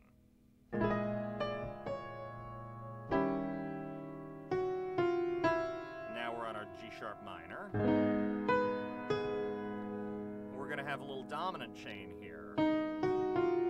Up on C sharp 7, which is 5 of 5 of 5 in E, because we're heading towards F sharp 7. That's 5 of 5. And then finally a 2 to 5. And directly back into C for the last A section. A lot of times, though, people are going to put some extra 2-5s in there. So after that,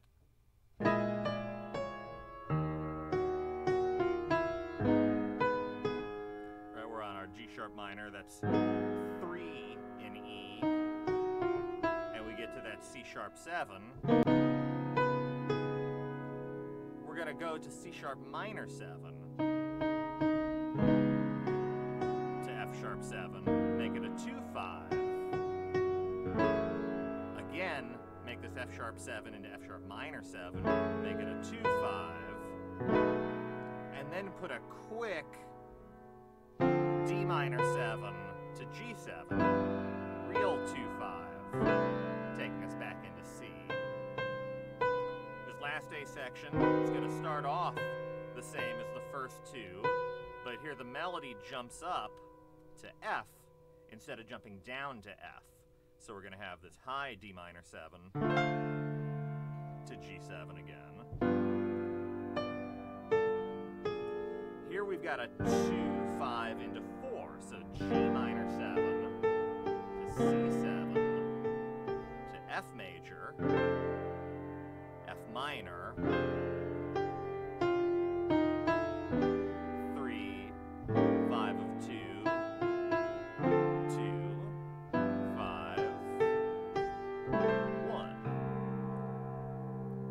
again, some kind of turnaround you're going to play depending on whether you're going back to the top of the tune or you're going back to the bridge.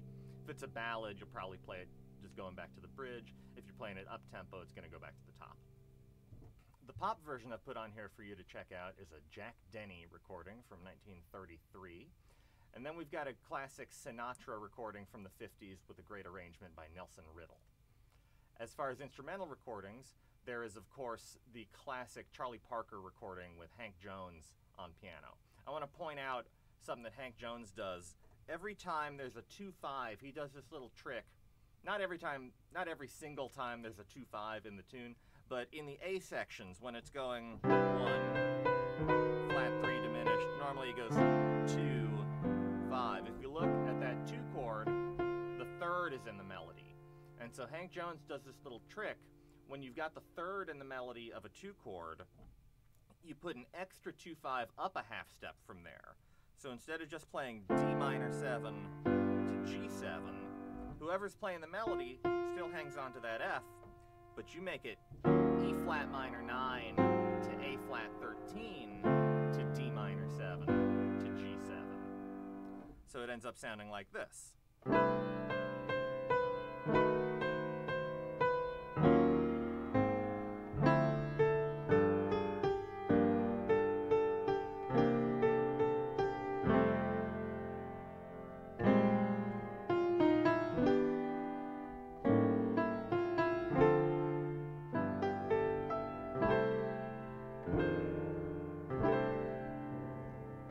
That was that second A section with the 2/5 into the 4, which is a common thing to play.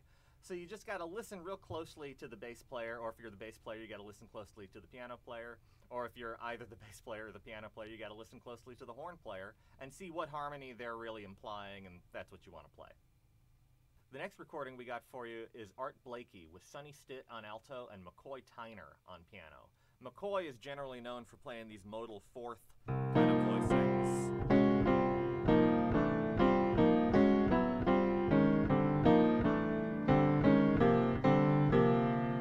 But that's by no means all that McCoy does, and on this recording from 1964, he's playing pretty straight ahead. Finally, we've got a great solo guitar recording by Joe Pass from his classic Virtuoso album.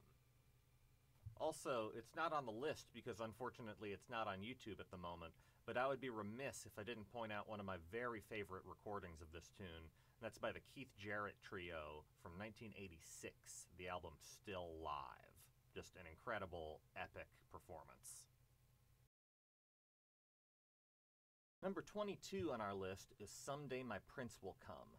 This is an A-B-A-C tune, and it does admittedly have kind of a lot of chords, but if we investigate and think about each change for a second, we should be able to see that they're all perfectly logical. So this is generally played in the key of B flat, starts on the 1, and then immediately it goes to the 5 of 6, 5 of the relative minor, which is G minor in this key. And instead of resolving to G minor like you would expect, it has a deceptive resolution, which remember in a minor key means you're going to go up a half step to the flat 6 chord. And in G minor, that flat 6 chord is E flat. If you think back to the key that we're really in, B flat, that's the 4 chord. So we have the 1, 5 of the relative minor, resolving into the 4, and then check this out. It goes to 5 of 2. This is exactly the same movement that we just had, except in the key of the 4, right? Because in the key of the 4, the relative minor is C minor, right? From E flat, the relative minor is C minor. So the 5 of C minor is G7, and that's exactly where it goes. So we had 1, we went to 5 of 6, that resolved deceptively to 4, and then that moved to 5 of 2, which again, that 2 is like the relative minor of the 4 we were just on. But now we go to actual 2. Go to it's 5 again, G7. Now instead of going back to 2, we're going to say 5 of 5, going to 5. That's our A section. Now the B section starts on the 1 chord in first inversion. This is a B flat over D, or like B flat 6 over D. Goes to flat 3 diminished, to 2, 5, do that again, 1 in first inversion, flat 3 diminished, 2, 5.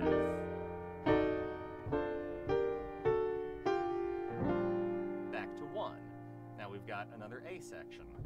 1, 5 of 6, going to 4, 5 of 2, back to 2, 5 of 2, again, 5 5 of 5 instead of 2 this time, to 5. And this 5 is interrupted by a 2-5 into 4.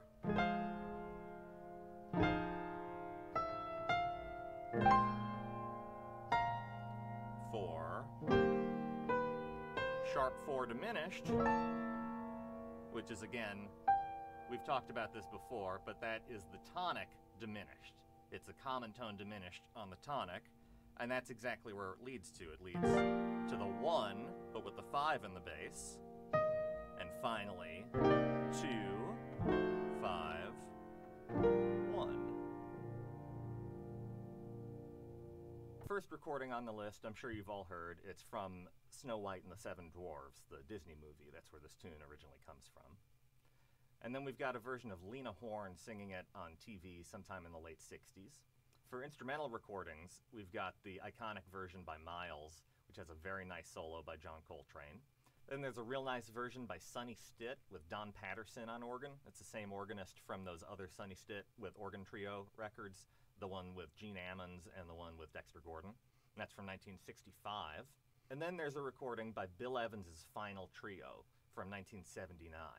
In the late 70s, Bill Evans had finally kicked heroin, and he had a young, hungry new trio, Mark Johnson on bass and Joe LaBarbera on drums, and he was really playing a lot of piano that last year or so. Number 23 on our list is one of my very favorite tunes, All the Things You Are. This is an AABA tune that is generally played in the key of A flat, although it does visit quite a few other key zones. When I was first starting to play jazz, I remember my dad told me something to the effect of everything you need to know about jazz harmony can be found in All the Things You Are. Or if you learn All the Things You Are, if you can really play on All the Things You Are, you can play anything. And it really does cover a lot of bases, at least in terms of traditional functional jazz harmony. So it's in A flat, it starts on the 6th chord, F minor 7, and it's going to fall in diatonic fifths. So from F minor 7 down a fifth in the key is 2, B flat minor 7, and then down another fifth in the key is 5, E flat 7, down another fifth is to 1, A flat major, down another diatonic fifth, we end up on the 4 chord, D flat major 7. And then this is kind of interesting. We've got a surprise minor 2-5 into major 3. That's going to be a recurring theme, the minor 2-5 into a surprise major chord. Now the next A section repeats that exactly, except it transposes it down a fourth to be in the key of the 5. Whole song's in A flat, 5 of that is E flat. So we're going to repeat that entire phrase now in the key of E flat. So 6, 2, 5, 1, 4, surprise minor 2-5 into 3. And that 3 is G major. Remember, we're in A flat, so G major is now a half step down from the tonic. And the bridge is in the key of G. 2, 5, 1, and then there's going to be a 2-5 into 6, but it's another one of those surprise minor 2-5 into major 1. This is actually the 6 in relation to G, but then we're immediately going to put the 5 of F minor to get back to our last A section. So that's 5 of 6 back in our original key. Final A section starts the same as our first A. 6, 2, 5, 1, 4. But here's where it changes. We're going to go to minor 4 now. 3, flat 3 diminished, 2, 5, 1, finally. And then if you're playing another chorus, you're going to have to 2-5 back into F minor. The pop version that I've put on for you to listen to is an Artie Shaw recording with Helen Forrest singing from 1940. And then the jazz vocal recording is a great recording of Carmen McRae singing it in 1972.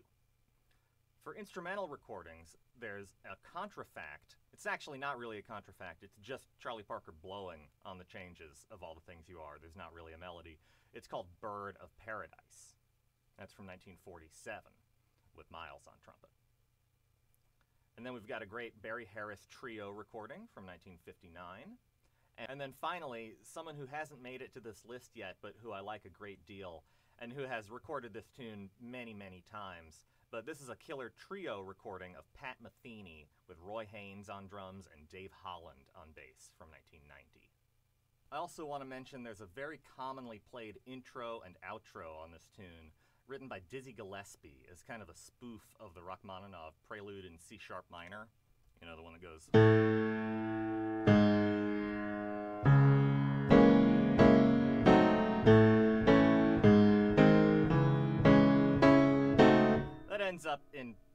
You end up hearing that in popular culture, different places. I remember when I was a little kid, I first heard that when Harpo Marx played it in the Marx Brothers movie, A Day at the Races, and the piano was falling apart around him because he was playing so hard. Anyway, so the intro to All the Things You Are goes like this. D flat 7, sharp 9, to C7, sharp 9. That goes twice. F minor that comes at the top of the first A section. So C7, obviously 5 of F minor. Alright, the D flat 7 we could look at as just being a chromatic approach down to that C7, or you could see it as being a tritone sub for the 5 of C7, which is of course G7. Right, tritone of G7 is D flat 7. So we've got D flat 7 going to C7, going to F minor. That's also kind of like a minor blues, right? We've got the flat 6 dominant of F minor to 5 dominant of F minor, going to F minor. There's a really funny recording of it by Charles Mingus from the late 50s called All the Things You See Sharp, where he keeps the vamp from the Rachmaninoff piece going and puts the All the Things You Are melody on top of it. Really hilarious. Alright, we're getting very close to the end of the list. Tune number 24 is Stella by Starlight. This is a really interesting tune. It's generally played in the key of B flat, and it's not quite a through composed form. It is a 32-bar form, and the first phrase and the last phrase are clearly related. So you could call it A, B, C, A prime, but it's not an AABA or ABAC form like you'd usually find in a Great American Songbook tune. So we're in the key of B flat, and if you look in a real book or a fake book of some kind, the first 2 changes that you're going to see are E half diminished to A7. Going to the 2, 5. Now, at first glance, that doesn't make very much sense, but let's examine where that substitution comes from. So the original chord change is a tonic diminished, going actually straight to 5. That's a little bland, but check out what we're going to play here. This is what Bud Powell plays, this is what Barry Harris plays. This is beautiful. A flat 3 diminished, and that flat 3 diminished falls to 2, like we expected to. And then what we're going to do is we're going to reharmonize that flat 3 diminished. We're going to say, all right, D flat diminished. Well, that's the same thing as B flat diminished. All right, well, B flat diminished is like an upper structure of A7, right? So what 2 chord goes along with A7? If A7 flat 9 is the 5 chord, we're looking at the key of D minor, right? So that's going to be E half diminished to A7.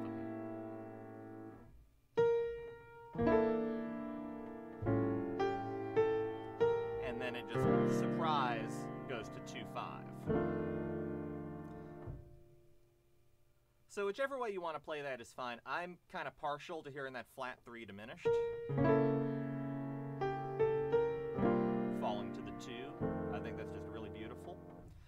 but most everyone's going to play, if you just call the tune, every bass player is going to start on E, right?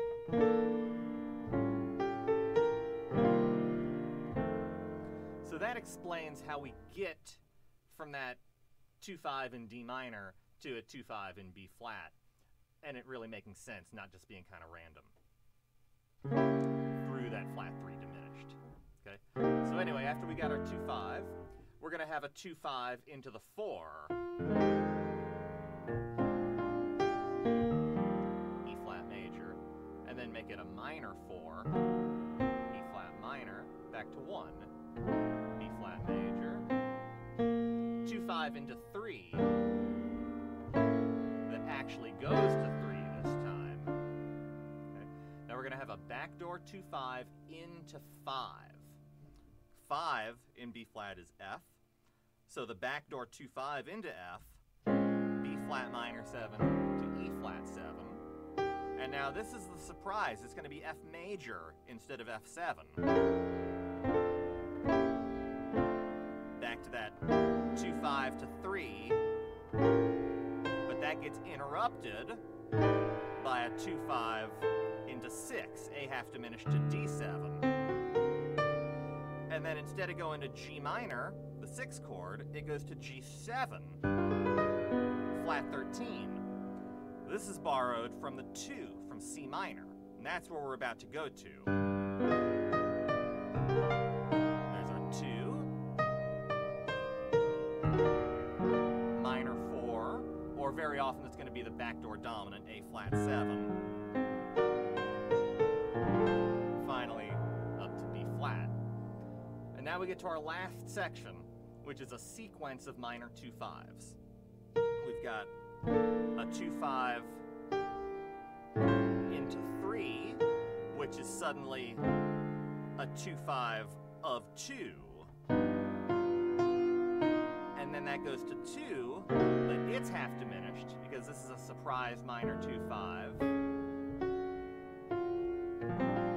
into the real major tonic. And that's the form. The pop recording we've got is an early Sinatra recording from the 40s, from 1947. And then we've got a great version of Sarah Vaughan singing it in 1962. The instrumental versions are, first up, Miles' 58 Sessions. Again, you're mainly going to find that as the bonus disc on Kinda Blue reissues, but when I was coming up, that was called Miles' 58 Sessions. With all the same guys as Kinda Blue. It's Bill Evans on piano, and Cannonball on alto, and Coltrane on tenor, Paul Chambers on bass, and Jimmy Cobb on drums. Then there's a cool recording by Grant Green, the guitar player Grant Green from the mid-60s. This has got Hank Mobley on tenor, and it's got the great, great organist Larry Young. He was a very forward-thinking, modern kind of organist, doesn't play anything like Jimmy Smith at all. And then finally, a great recording by the Keith Jarrett Trio from 1985 from the album Standards Live. All right, now we have finally gotten to the last tune on our list. This is Have You Met Miss Jones, an AABA tune typically played in the key of F. The real challenge of Have You Met Miss Jones comes in the bridge, where Richard Rodgers has these modulations moving in major thirds, dividing the octave into 3 equal portions. Just like Coltrane and his Coltrane cycles from the late 50s, but this tune is written in 1937. So that means that this tune precedes Coltrane's major third cycle tunes like Giant Steps, Countdown, 26-2, and Satellite, or the bridge, his reharmonization on the bridge of Body and Soul. This precedes all of those tunes by well over 20 years. So let's dig in. The A sections start off on the tonic, F6. And then we're going to have a 2-5 into the 2. So that means A half diminished to D7. Going to G minor 7. So here's our 2, 5. And then 5, instead of going to 1, it's going to go to 3. 3 to 6. And the normal change here is just 2 to 5. But players, particularly from the bebop kind of side of things, like to put a 2-5 up a half step here. So after the A minor 7 to D minor 7, we like to say A flat minor 7 to D flat 7, G minor 7 to C7. So like I said, that's just a 2-5 up a half step. There's our first A section. And the second A section proceeds much the same way. 1, 2-5 into 2. A lot of people will just play F sharp diminished here, 7 diminished of 2. And that's an okay option, but don't feel like that's what you have to play. The real change is a 2-5. 5,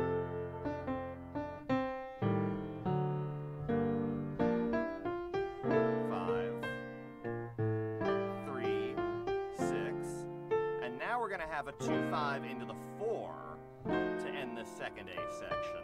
Here comes our bridge with our major third cycles. So we've got our 1 in B flat, which is the 4, and now we're going to have a major third down, 2-5 a major third down to G flat. So A flat minor 7, D flat 7 to G flat major,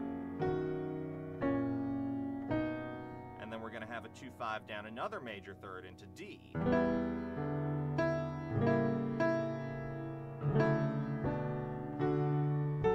And then a 2-5 back up a major third to G flat,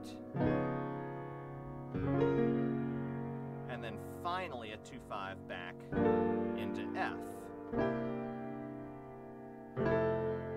So let's think about that for a second. So those 3 key centers we've got are B flat, G flat, and D, then back to G flat, before finally ending up back in F. So what are those key centers relationship to F? B flat is the 4, G flat is the flat 2, D is the major 6. So if we think about that, we've got a 2-5 into 4, a 2-5 into flat 2, 2-5 into 6, 2-5 back into flat 2, and finally a 2-5 back to 1. And our last A section is a little bit different from the first A sections. So we start on the 1 again. Very often the bass player, halfway through this 1 chord, is going to go to the 4, leading down into that 3, or really 2-5 of 2.